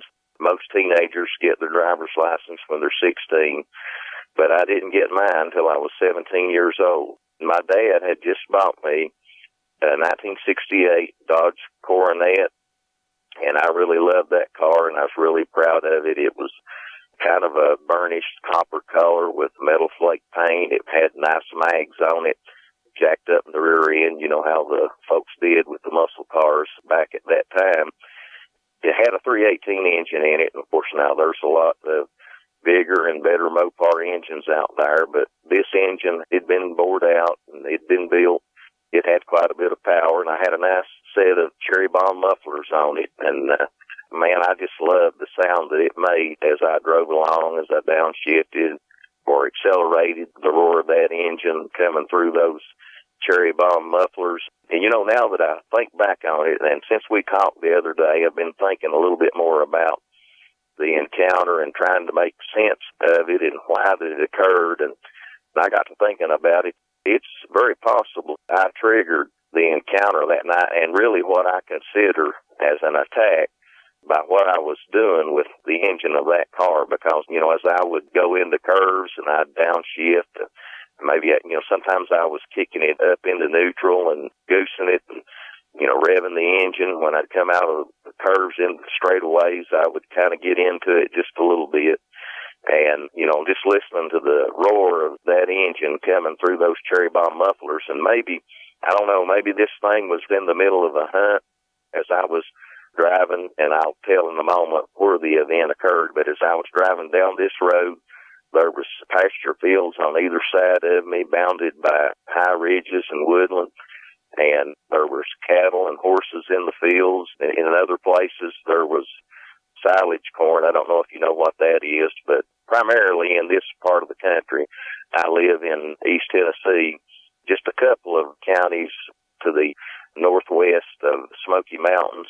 And in our part of the country, it's primarily cattle farming, what people out west would call a small ranch operation. Primarily, they raise beef cattle, some dairy cattle, and they raise silage corn. And, of course, they harvest the ears of corn to feed the cattle and to feed hogs and things like that, horses.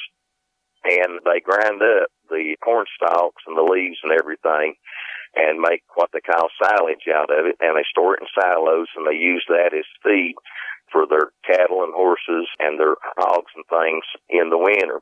And so I could see these cornfields, and it was a bright moonlit night, and I could see occasionally these cornfields. And also at that time, there was a lot of tobacco raised in this part of the country. Of course, there's not so much anymore, but back then just about everybody had their own patch of tobacco. They would raise tobacco and sell it. And I could see cattle and horses in the field. It was such a bright moonlit night. I could see in the fields almost as good as you could in the day. And also interspersed among the cattle and horses in the field were deer. And it's very possible that this thing was in the middle of a hunt and about to maybe spring on a deer or maybe even a cow or a calf. And I interrupted its hunt with the sound of this engine as I was driving down through here. But like I said, I live in East Tennessee, maybe about 500 yards south of the Virginia line. And my occurrence happened actually over the line in the state of Virginia. But I was going to see my wife, as I said, and I wanted to show her this car that I had gotten, that my dad had bought for me. I wanted to take her for a ride in it. I was real proud of it. I wanted her to see it. And I was going to visit her at her parents' house, which is actually the property that we live on now in our home. But she lived at that time, we were teenagers, and she lived at that time with her parents, and I lived with mine. This was several years before that we got married. But my grandparents, they lived on a road that's called Wagoner Hollow Road, and this road runs it's about 20, 25 miles long, and it begins in southwest Virginia, and it crosses over the line, and it passes through 2 counties in Tennessee as well. But the occurrence happened on the Virginia side of the line. Like I said, my grandparents lived on this Wagoner Hollow Road. I really don't know why they call it a hollow. It's really kind of a narrow valley, and just like most of the area around here, it primarily consists of narrow valleys and hollows, and bounded on all sides by high wooded ridges. We've got a lot of trees here. I mean, you could start from where I live, a squirrel could, and can just about, almost without any breaks, except for, where the roads do pass through, travel from my house through the state of Virginia all the way to Cumberland Gap into Kentucky, and almost never have to touch the ground. I mean, there's just woods everywhere on all the ridges all around, and this is how this valley was, this Wagoner Hollow Road. This is how it was. The road was real curvy, narrow country road, and it just kind of meanders through the valley all the way on the Virginia side and on the Tennessee side, with farmland on either side, and of course 3-strand barbed wire fences all along the way, and fields. The valley here, it goes anywhere from 300 or 400 yards on either side of the road, and in some places narrows down maybe to 150 yards or 100 yards or something like that, but it varies from different places. But anyway, I was going to take the route through this Wagoner Valley Road to go and see my wife. And my grandparents lived in this Wagoner Hollow Road. And my mother asked me if I would drop her off at my grandparents' house to visit with them while I went to see my wife, and then, come back and pick me up afterwards. And so I agreed to do that. So I took my mother to my grandparents' house, and I dropped her off, and I went on up to where my wife and I live now, to her parents' house, and I took her for a ride in the car, showed her the car, and I ate supper with them, and we stayed there and visited together till maybe about 11:15, something like that. And then I left, and I turned off the road that she lived on, where we now live, onto this Wagner Holler Road, and went back to pick my mother up at my grandparents' house. And now, as I said, this road, it's got a lot of sharp curves in it. There's some straightaways, but for the most part, it's just a windy, twisty, narrow country road. You can't go too fast. And of course, I just got my license. I was an inexperienced driver. My car, I hadn't had it too long, and I wasn't used to it. And so, of course, if you know anything about those muscle cars, they do great in the straightaway, and you can just fly with them. But they don't take curves too good, and so I couldn't go real fast. And I probably wasn't driving over 30 miles an hour at the maximum. And in a lot of cases, I was slowing down maybe to about 20 miles an hour. But in any event, I was going down through there, and I was downshifting and revving the engine and listening to the sound of the engine coming through those cherry bomb mufflers, and I was watching and looking at the cattle and the horses and the fields and everything, on either side as I was going down through there. And I was just getting ready to go into a long and sharp curve that curved around to the right hand. And I noticed on the right-hand side of the road, and as I was going down through here, like I said, the moon was lighting everything up, and I could see everything almost as good as I could during the daytime in the fields. But the ridges and the woods on either side, they just kind of appeared like clumps, shadowy clumps. I couldn't really see much detail from them. And as I began to go into this long curve to the right, there was a shadow that kind of detached from maybe about 100, 150 yards off on my right, kind of detached from the shadows of the tree line and started moving at an angle away from the tree line, almost paralleling my vehicle, but coming at an angle. And I could tell by the way that the road was curving around to the right and the angle that this thing was moving, but it was going to intersect my vehicle. And I mean, this thing was moving on. Now, what I'm about to tell you about Vic, this all happened, and it couldn't be more than just a few seconds, maybe 20, 30 seconds, something like that, certainly less than a minute, and couldn't have been any longer than that. But it just seemed like time just slowed down to a crawl, and it just seemed like everything was moving in slow motion. I don't know what it was about it, but there was something about this figure that just unnerved me, and it just made me uneasy. This, whatever it was, this thing just didn't look, I couldn't really tell what it was about it, but there was something about it that just looked unnatural to me. Of course, I found out later on why that was as it got closer to me, and I could tell what it was. And this thing was actually taking a longer path of travel than I was the way that it was running, but I could tell, I mean, this thing was going to come in direct contact with me somewhere around this curve. And, I mean, it was moving fast. I mean, super fast. I couldn't really tell what it was, but, I mean, it was one of the fastest moving things that I'd ever seen. Anyway, as I'm coming around this curve, this thing is just keeping my attention, and my eyes are darting back and forth from the road. I have to look at the road or I'm going to run out of the road because I'm going around the curve, but it's drawing my attention. I keep looking at it and trying to figure out what this thing is and what it is that's so strange about the way that it looks. And it begins to draw a little bit closer to me. And, I kind of thought maybe when it first came out, maybe it might be a deer. There's a whole lot of white-tailed deer in this area that we live in, and pretty much on a daily basis when I'm going to work, I'll see one somewhere along the way that's been hit by a car and killed. And, I didn't want this thing to run out in front of me and hit my car. And for one thing, at that time, in Tennessee, there was no law requiring you to have automobile insurance, and my dad, he didn't believe in having it. And so I didn't have any insurance on my car, and I didn't want this thing, whatever it was, to cause me to wreck or to hit my car and do damage to it, because I didn't have the money to fix it or to replace it. But then as I was watching this thing, I noticed that there was something strange about it. I noticed that whatever it wasn't running on all fours. Whatever this thing was, it was on 2 feet. I didn't understand what it was.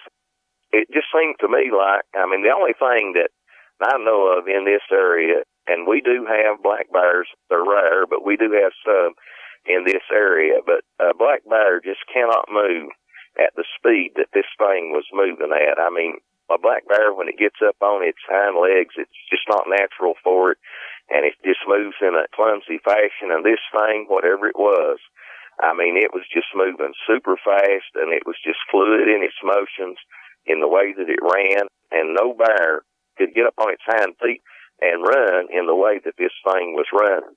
But yet, it couldn't be a man. I knew that it could not be a man, because I ran track when I was in high school. I ran the 880 relay, ran the 440, and I knew that a human being could not run as fast as this thing was running. And I just couldn't understand what this thing was that was angling across this field and coming toward me, and I knew that was going to intersect me as it came across this field. And as I'm going along, it starts to get a little bit closer as it's running at an angle, but yet at the same time kind of parallel with my car. And it's keeping up with my car. It's keeping up with the speed that I'm going at. And I don't understand this. I don't understand how this thing can be going and keeping the same speed as my car. I'm coming into this sharp curve, and I've got to slow down. And I know that this thing pretty soon is going to come out, maybe jump out in front of me and meet the line of travel of my car. And as it drew closer, I began to see more details about this thing, and it for definite sure was running on its hind legs. It wasn't on all fours. It was on its hind legs like a man, but it wasn't like a man. This thing was on its hind legs, but it wasn't standing up fully erect like a human being does. This thing it kind of appeared stooped as it was running. It was standing up. It was on its hind legs, but yet it wasn't standing up straight. And this didn't look like a human figure. It looked like something totally different. It looked like something that, I'd never seen anything that looked like this thing. And as it begins to draw closer, I began to pick out more detail about it. And I can tell that whatever this thing is, it don't have knees like a human being does. This thing has hocks like a horse or a cow or a deer or something like that. But a four-legged animal like that cannot run on its hind legs like that. Cannot possibly move as fast and as fluidly and as swiftly as this thing was moving. And then I noticed, I could see in the moonlight that it looked like it had a big dog's head. That's all I know how to explain it. It had a long snout on it like a wolf or maybe like a German Shepherd.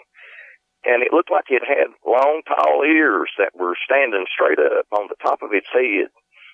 And I could see that it had a long, bushy tail. And the only thing I know that I can think of that it reminded me of was a coyote's tail. But at that time, I don't think, we've got them here now. They came in here now, but I don't think we even had coyotes in this part of the country at that time. I'd never heard about it anyway. And there's no way that a coyote would be that big, and there's no way that it could run on its hind legs like this thing was running. And that tail, it stringed out behind it, that long bushy tail, and it was kind of bouncing up and down a little bit as it was running. And I noticed that this thing had arms, and that the arms, they were kind of pumping like a human being's, but, when a human runs, a human being pumps his arms almost as fast as his legs are moving, and this thing was kind of pumping them, but they weren't moving as fast as its legs were moving. And another thing that I noticed the majority of the time when a human being runs, a human kind of clenches their fist when they're running, and this thing wasn't doing that. It was almost holding its hands, and that's what they looked like. It didn't look like paws to me. I can only describe them as hands. It more or less looked like they were hanging almost limp as it ran, and I could see the fingers hanging down as this thing ran. And as it began to draw closer, I could see that it had hair or fur all over its body. I could see that, and I could tell that. I couldn't really tell for sure, but it looked to me like it was black. But later on, I realized that that's what color it was, but I really couldn't tell the color yet at this point. And so this thing begins to draw closer. And as I said, it was a really hot night, and I was driving along in my car, and I had my windows rolled down because I didn't have any air conditioning on it. And, you know, this thing keeps drawing closer and closer to me, and I just, you know, my unease just grows more and more, and I'm starting to get scared. I don't understand it. I don't know what this thing is. I just can't make out what this thing is. It don't look like anything that I've ever seen before. And it begins to draw closer. It gets close to the barbed wire fence on my right-hand side. And I think, well, maybe it's going to slow down, or maybe it'll veer off where it won't run into that barbed wire, and it'll turn aside out of my way. But it didn't do that. Instead of doing that, this thing sped up. And instead of turning aside, it jumped right over the fence.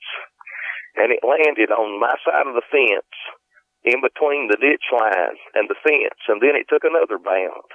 And the next thing I know, this thing is out in the road. I mean, it's right next to my vehicle, and it scared me so bad that I jerked the wheel and I ran over into the left lane, and I was driving in the left-hand lane, and if there'd been a car coming, I mean, you know, it would have hit me head on, but it scared me so bad when this thing jumped across the fence, and I thought it was going to jump right into my vehicle, that I you know, just not thinking, instinctually, I just jerked the wheel to the left and went over as far as I dared into the left-hand lane. And this thing, it started running right along beside of me. And I want to tell you, Vic, like I said, I had the windows rolled down, but I had cherry bomb mufflers on that car, and if you know what they're like, they're loud. But yet, at the same time, I could hear the nails of this thing, the toenails, click, click, click, click, clacking on the road as it ran along beside me. And I could see it good now. And, you know, I really didn't want to look at its face. I really didn't want to see its face. But I couldn't help it. It's just like I couldn't help myself. I had to. And, I mean, this thing was tall. It had to be at least 7 feet tall. It towered over the top of my car. And it was running along beside me. It couldn't have been more than 5 or 6 feet off the passenger side of my car. Just, I mean, right even with my passenger side window. I could see it just as clear as day as it ran along beside of me. And I really didn't want to see its face, but I felt like I just couldn't help it. I had to. And so, and it was so tall, I had to kind of lean over, almost lay over on the right side, kind of in the seat, and prop myself up with my hand on the right side while I hung on to the wheel and drove with the left to get a look at it and to see its face. And I wish that I hadn't, but I did. You know, this thing definitely, I mean, it had to be, like I said, it had to be 7 feet tall, Vic.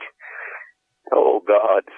This thing, it looked like a gigantic wolf or maybe something like a German Shepherd or something like that, but its ears were different. They were slim and they were high and pointed, like I said, on top, and had kind of like tusks sticking out.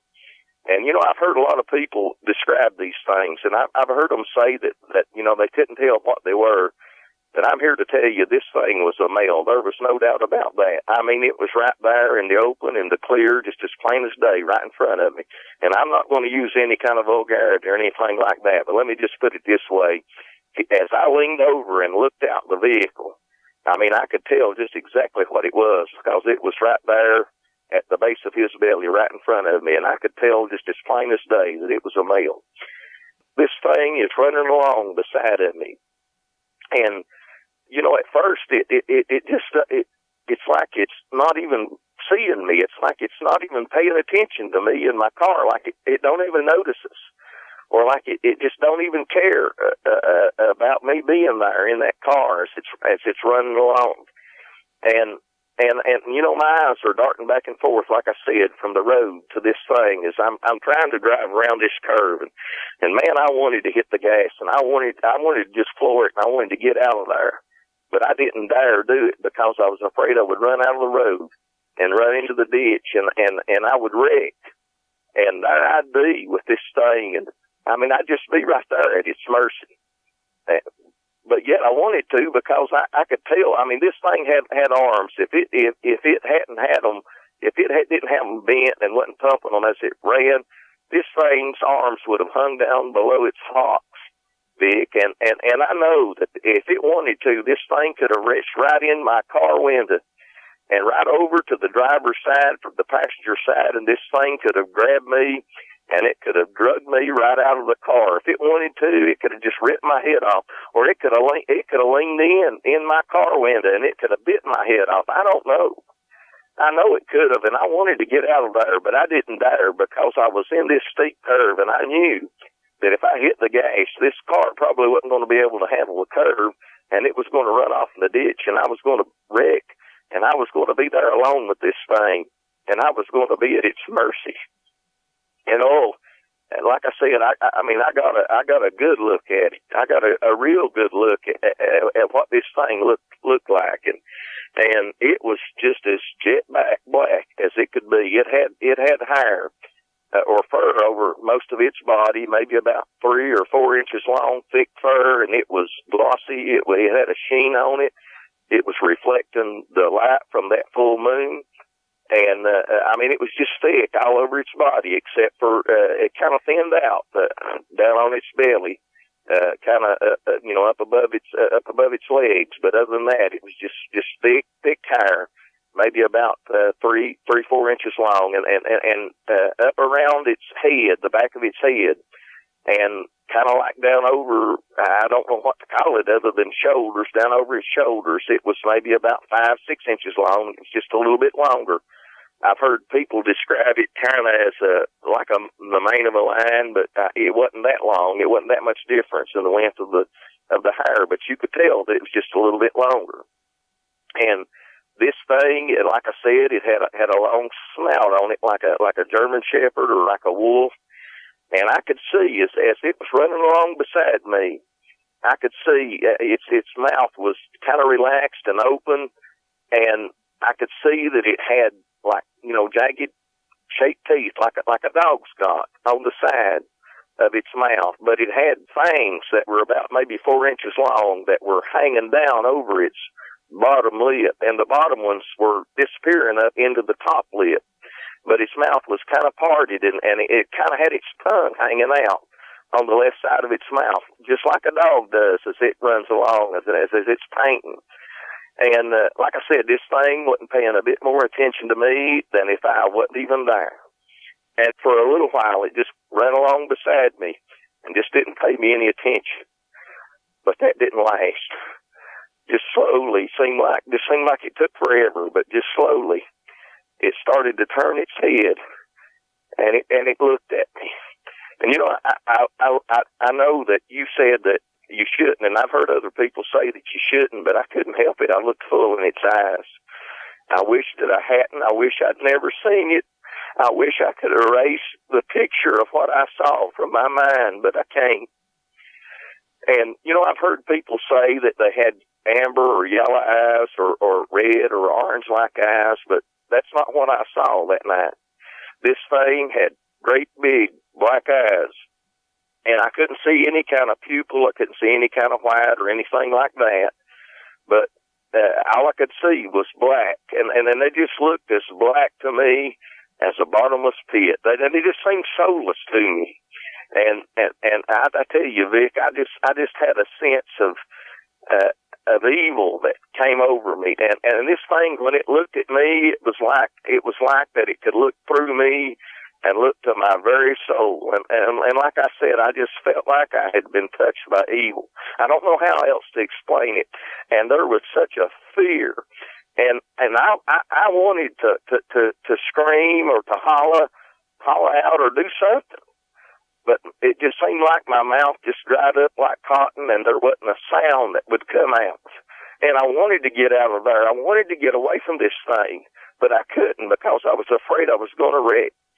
And then it came closer to my vehicle, Vic, and it leaned down. It leaned in, and mind you, this thing is running beside my car the whole time. And it leaned over, Vic, and it stuck its head in my window, and it grabbed hold of my door with its right hand, and that, I don't know how to describe it as other than that. It was a hand, and I know that people had described this thing as, to say that they kind of look like raccoon hands, and maybe in a way that's right, or maybe a mix between the hand of a raccoon and maybe the hand of a monkey, something like that. But this thing had huge hands, and it had long black nails, maybe about 3 inches long, 2 or 3 inches long, on the ends of its nails, long black thick nails. And this thing put its right hand on my door, and I could hear it. It put its left hand on my doorknob, and it was jerking at my door, and it was jiggling my door handle. But thank goodness, when I had been at my wife's house, then my girlfriend, and I'd been at her parents' house, I'd locked the car. And when I came back out, I didn't unlock that door because nobody was going to be riding with me at that point before I went back to get my mother. And so it wasn't able to get my door open. But this thing was leaning in my window, and it was looking right at me. And it seemed like that it curled its lips back, and I know it snarled at me, but I don't really remember hearing it. All I could hear was the sound of my engine and the sound of its toenails as it ran along beside my vehicle, going clack, clack, clack, clack, clack on the pavement. And this, I could see it breathed on me, and it was hot breath, and it was. You know how people describe that breath as being kind of fetid, and seemed like I could smell blood and maybe decaying flesh as it breathed on me. It was horrible. And I thought I was dead. I thought this was the end of me. I thought I was a goner. I thought I was a dead man for sure. At just about that time, the curve ended, and I came into a straightaway, and I just hit the gas and pushed it to the floor. And I took out of there. I took my eyes off of it, and I looked ahead. And out of the corner of my eye, I saw its nails. I saw it lose a grip on my car door, and I saw its nails rake across the top of my door. And its head disappeared from my window. And I don't know. I had to be going 70 or 80 miles an hour. I don't know for a time there. I just had to peel out there and get away from this thing. And as I drove away from it, as I pulled away from it, I looked in my rearview mirror, and I could see it getting smaller and smaller as it began to slow down. And the last thing I remember, the last thing that I saw, this thing veered off to the right again and jumped over the fence and disappeared into that field. And I'm telling you, Vic, I've never been so scared in all of my life. It was just absolutely horrifying. And I went on and drove on, and this happened maybe about 2 miles from my house where I live now, and maybe it couldn't have been over a mile and a half from my grandparents' house. And I went on there, and I picked my mom up, but I never told her a thing about what happened. And I never told my wife, who was my girlfriend at the time. Like I said, I never told her, and I've never told her in the 35 years since this has happened. I never told any of my friends. I didn't tell my dad. I've never told any of my children. I've never told anybody until I filed a report with you the other day. And you called me. I've never talked to anybody about this and told them about what happened. I tell you, it was the most horrifying experience of my life. And my dad, he asked me the next day where the scratches came from on my vehicle. And I told him that I run out of the road and I run into a thorn bush, and that's where the scratches came from. And I tell you, Vic, I love that car. I loved it. But I could not keep that car thinking about what happened and what I went through that night. I just couldn't keep it. I had to get rid of it. And I traded that car for a 74 Nova. and I got rid of it. And you know, as time went on, I mean, I couldn't sleep. I didn't sleep for nights after this. If I would drift off to sleep, I'd wake up having nightmares, seeing this thing happen over and over again, and I couldn't keep it out of my mind when I'd lay in my bed, and I'd think about it, and just go over and over and over what happened in my mind. And you know, that night, I didn't know what I'd seen. I really didn't understand what it was. You know, I'd read about and heard about werewolves and things like that, but I really didn't connect this thing with that. And you asked me, you mentioned, maybe in the pre-interview, you mentioned about horror movies. And I can tell you right now, I don't watch horror movies. I hear people talk about saying it looked like this werewolf in this movie or that movie, but I've never seen them. The only werewolf movies that I ever saw were the old Lon Chaney movies when I was a kid. That's the only ones I've ever watched. Anything that come out after 1981, I can tell you right now, I've not seen it because I won't watch them. My wife, when my kids were little, my sisters would come up and they loved horror movies, and my wife loves horror movies, and so did my children. And my wife, you know, they'd go, and back then we had VCRs and we rented movies, and they'd go out and they'd rent horror movies, and I'd go to bed or I'd go off in another room. I could not watch them, and I can't watch them to this day. I told you this caused just extreme bad behavior in me. I mean, I engaged in things. I'm not going into details what they were. I hate that I did them, but I did things that I know now was trying to deal with this. But, you know, I put it out of my mind, and I suppressed it for all those years. But yet there was something that bothered me. And, you know, my house is only about 40 or 50 yards from the woods. I've got woods in behind my house. I've got woods on the right side of my house. I've got woods on the left side of my house. And I've always had an anxiety about living so close to the woods. And I know now that that's why that is. And when I go out in my backyard, I just can't stay out there because I feel like that there's something out there, that there's something lurking in the woods that's looking at me and that's watching me. And I just can't stand it, and I have to go back in the house. And, you know, I used to want to hunt, but in 35 years after this thing has happened to me, since I saw this thing that I now know, I couldn't explain it then. I thought maybe it might be a demon. I thought maybe I was having a waking nightmare, or maybe it was just my imagination. I just didn't have any explanation for it. And I now know that that thing was a Dogman. I didn't know about them then, and I didn't understand, but now I know that's what that thing was. And I tell you, Vic, like I said, I used to want to hunt, but I can't do it. In the past 35 years, I have not hunted one time. I own guns. I love guns, but the only thing that I do is target shoot with them. I don't take them into the woods because I just can't do it. I mean, I've tried to go a couple of times, but I just couldn't stand it. I just had to leave because there's something out there, and I know it's out there. And, you know, like I said, I put this thing out of my mind, and I really wasn't thinking about what it was. I know what it is now because when I heard the description of a Dogman on Dogman Encounters, this all came flooding back to me, and I know what it is now. And I tell you, Vic, I know that these things are real. I know that night it wasn't a demon, it wasn't my imagination, it wasn't some kind of waking dream. I know that I saw a real, living, breathing animal. And I tell you, I believe these things are dangerous. I mean, I hear about these people that want to have an encounter and go out and hunt for them or hunt for Bigfoot. You know, there was a time I thought maybe I might like to do something like that.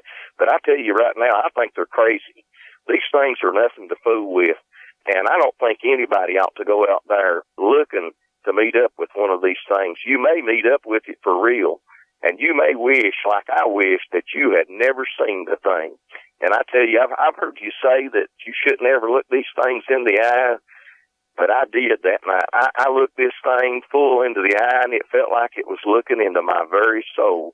I felt like it knew everything about me, and when it looked at me that night, and something else that I forgot to mention a while ago, when it stuck its head in my open window and looked at me and curled its lips back. I mean, like I said, it was like it was giving me a seditious grin, and it licked its chops. You know, you've seen a wolf or a dog do that. It licked its chops at me, Vic, like it was telling me, I know that your lunch There's not a thing that you can do to stop me if I want to hurt you, and you look awful delicious to me. That's how I felt. That's what it looked like to me, that it was conveying to me that night. And I tell you, I was scared to death. I was horrified.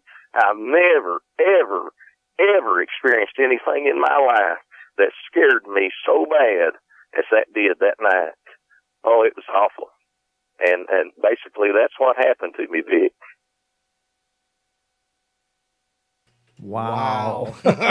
Wow. Ladies and gentlemen, I know I hadn't heard that episode before tonight. And just hearing how his voice trembled, how he was still dealing with the emotion of that event that happened so long ago, but it's so incredibly imprinted on his very being.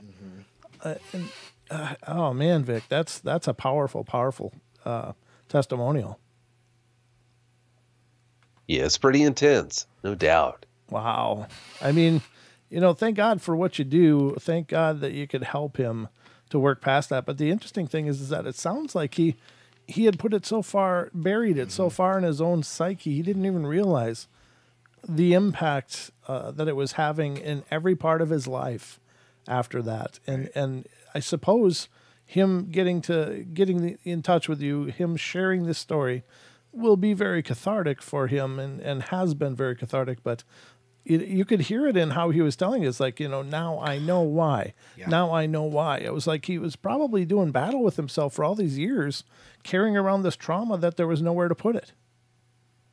He was. Yeah, that's pretty typical for eyewitnesses.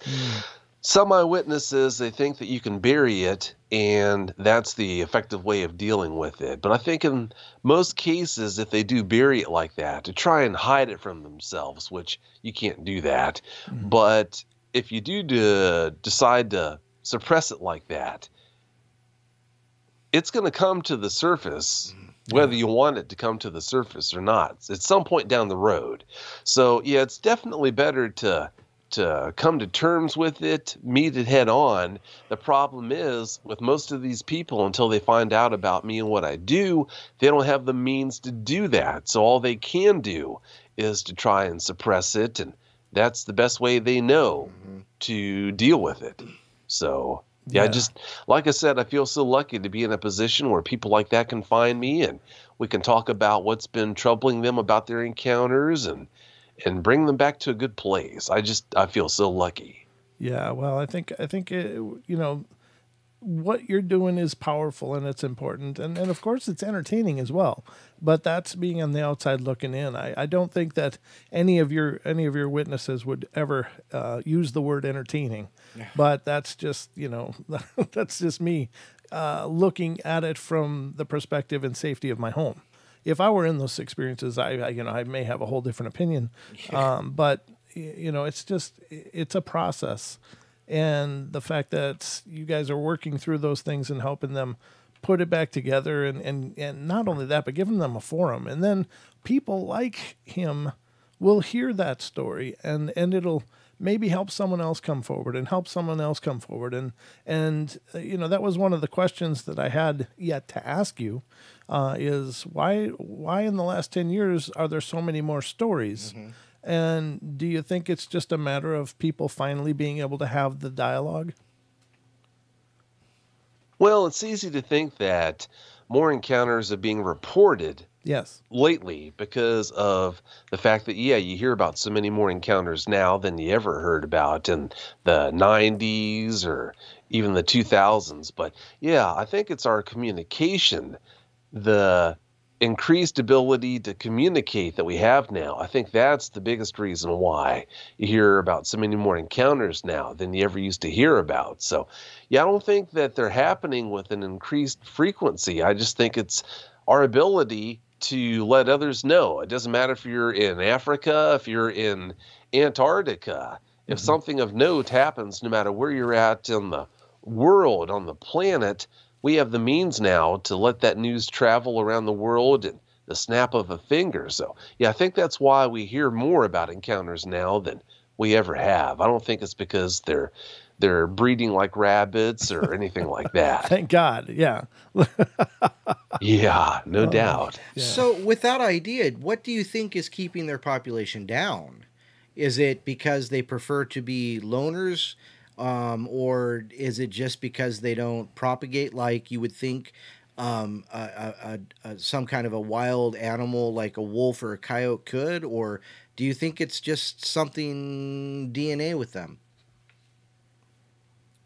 I really don't know. All I could do is guess at that, but it would make sense that they wouldn't become overly fecund like rabbits or roaches because they do have to eat.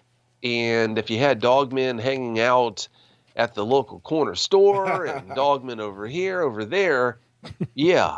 I mean, how are they going to feed themselves? How are they going to make a living? So it just makes sense that they would be smart enough to know that if they overpopulate, then that's not going to be in their best interests. It's going to make them easier to discover. And they seem to like being the ones to push the issue, but they don't seem to like when you come looking for them.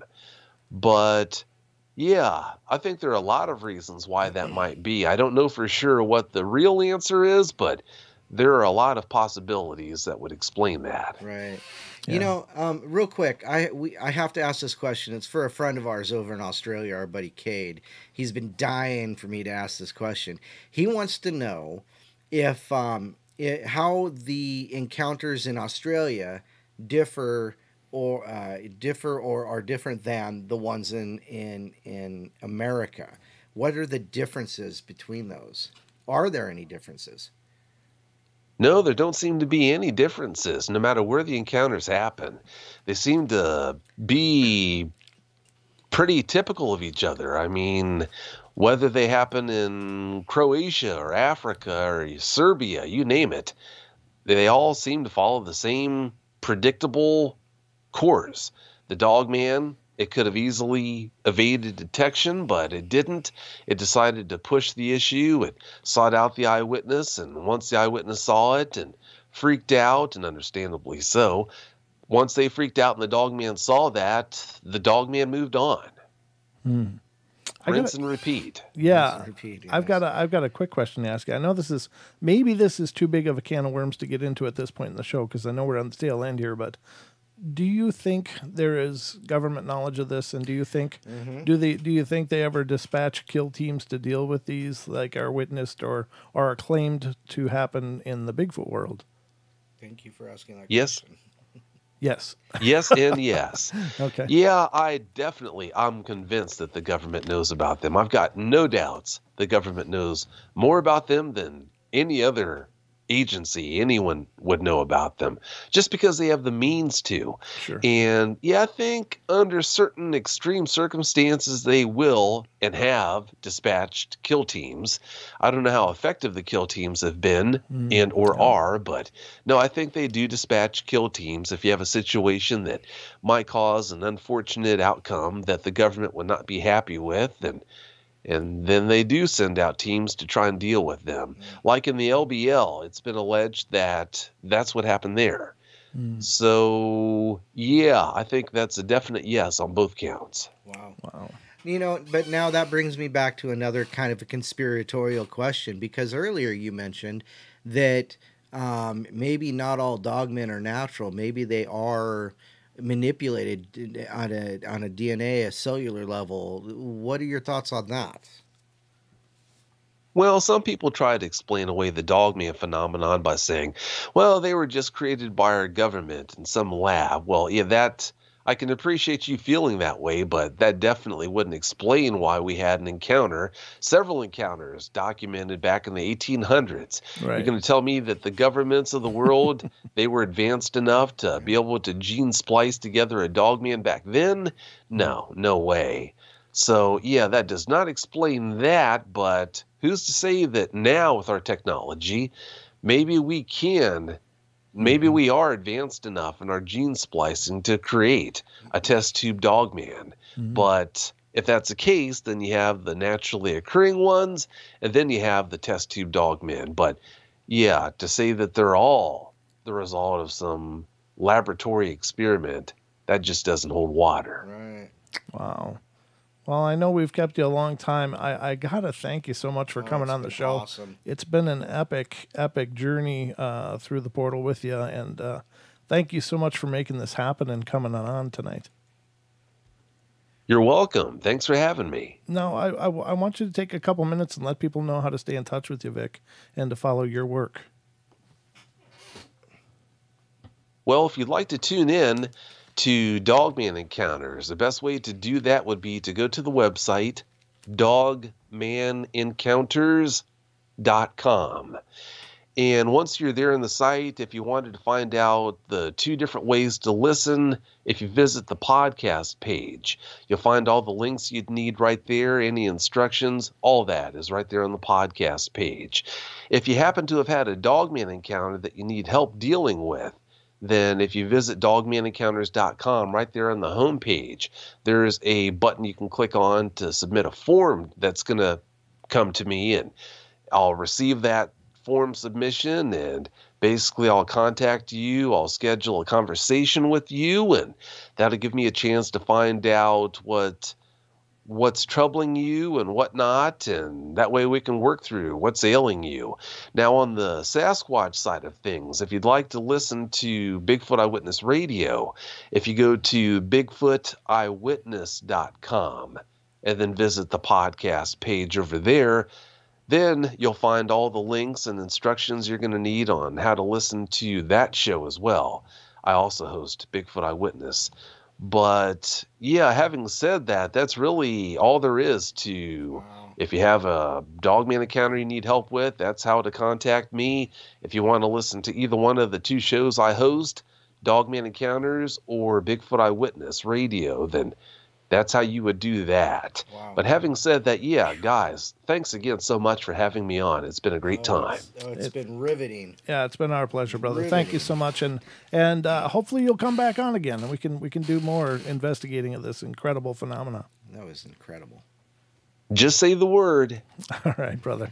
Well, thank you again. And ladies and gentlemen, thank all of you for tuning in. I know we've got to have some new faces. There's a lot of people watching the live stream. Thank you guys so much. If you like what you saw, please get subscribed and hit the bell so you can know when we're coming on live again. We really appreciate all of you being here and taking part in this journey. And we got a lot more shows to come. So right. hopefully you'll stick around. And yep. Don, anything in closing? Our Teespring. We have that special promo for Halloween. Spooky 20 will get you 20% off your order. I want to say thank you, Vic. It's been a riveting 2 hours, and it's gone so quickly as well. It was awesome to speak with you. Thank you very much. And you're welcome. It's been a great time talking with you. Excellent. All right, guys. Well, that's going to wrap it up for us. Thank you all very much. We love you all. Be good, be kind, be nice. Take care of each other. Help each other out. Find the magic in every day. And remember to laugh as much as you can. Good night, everybody. Good night.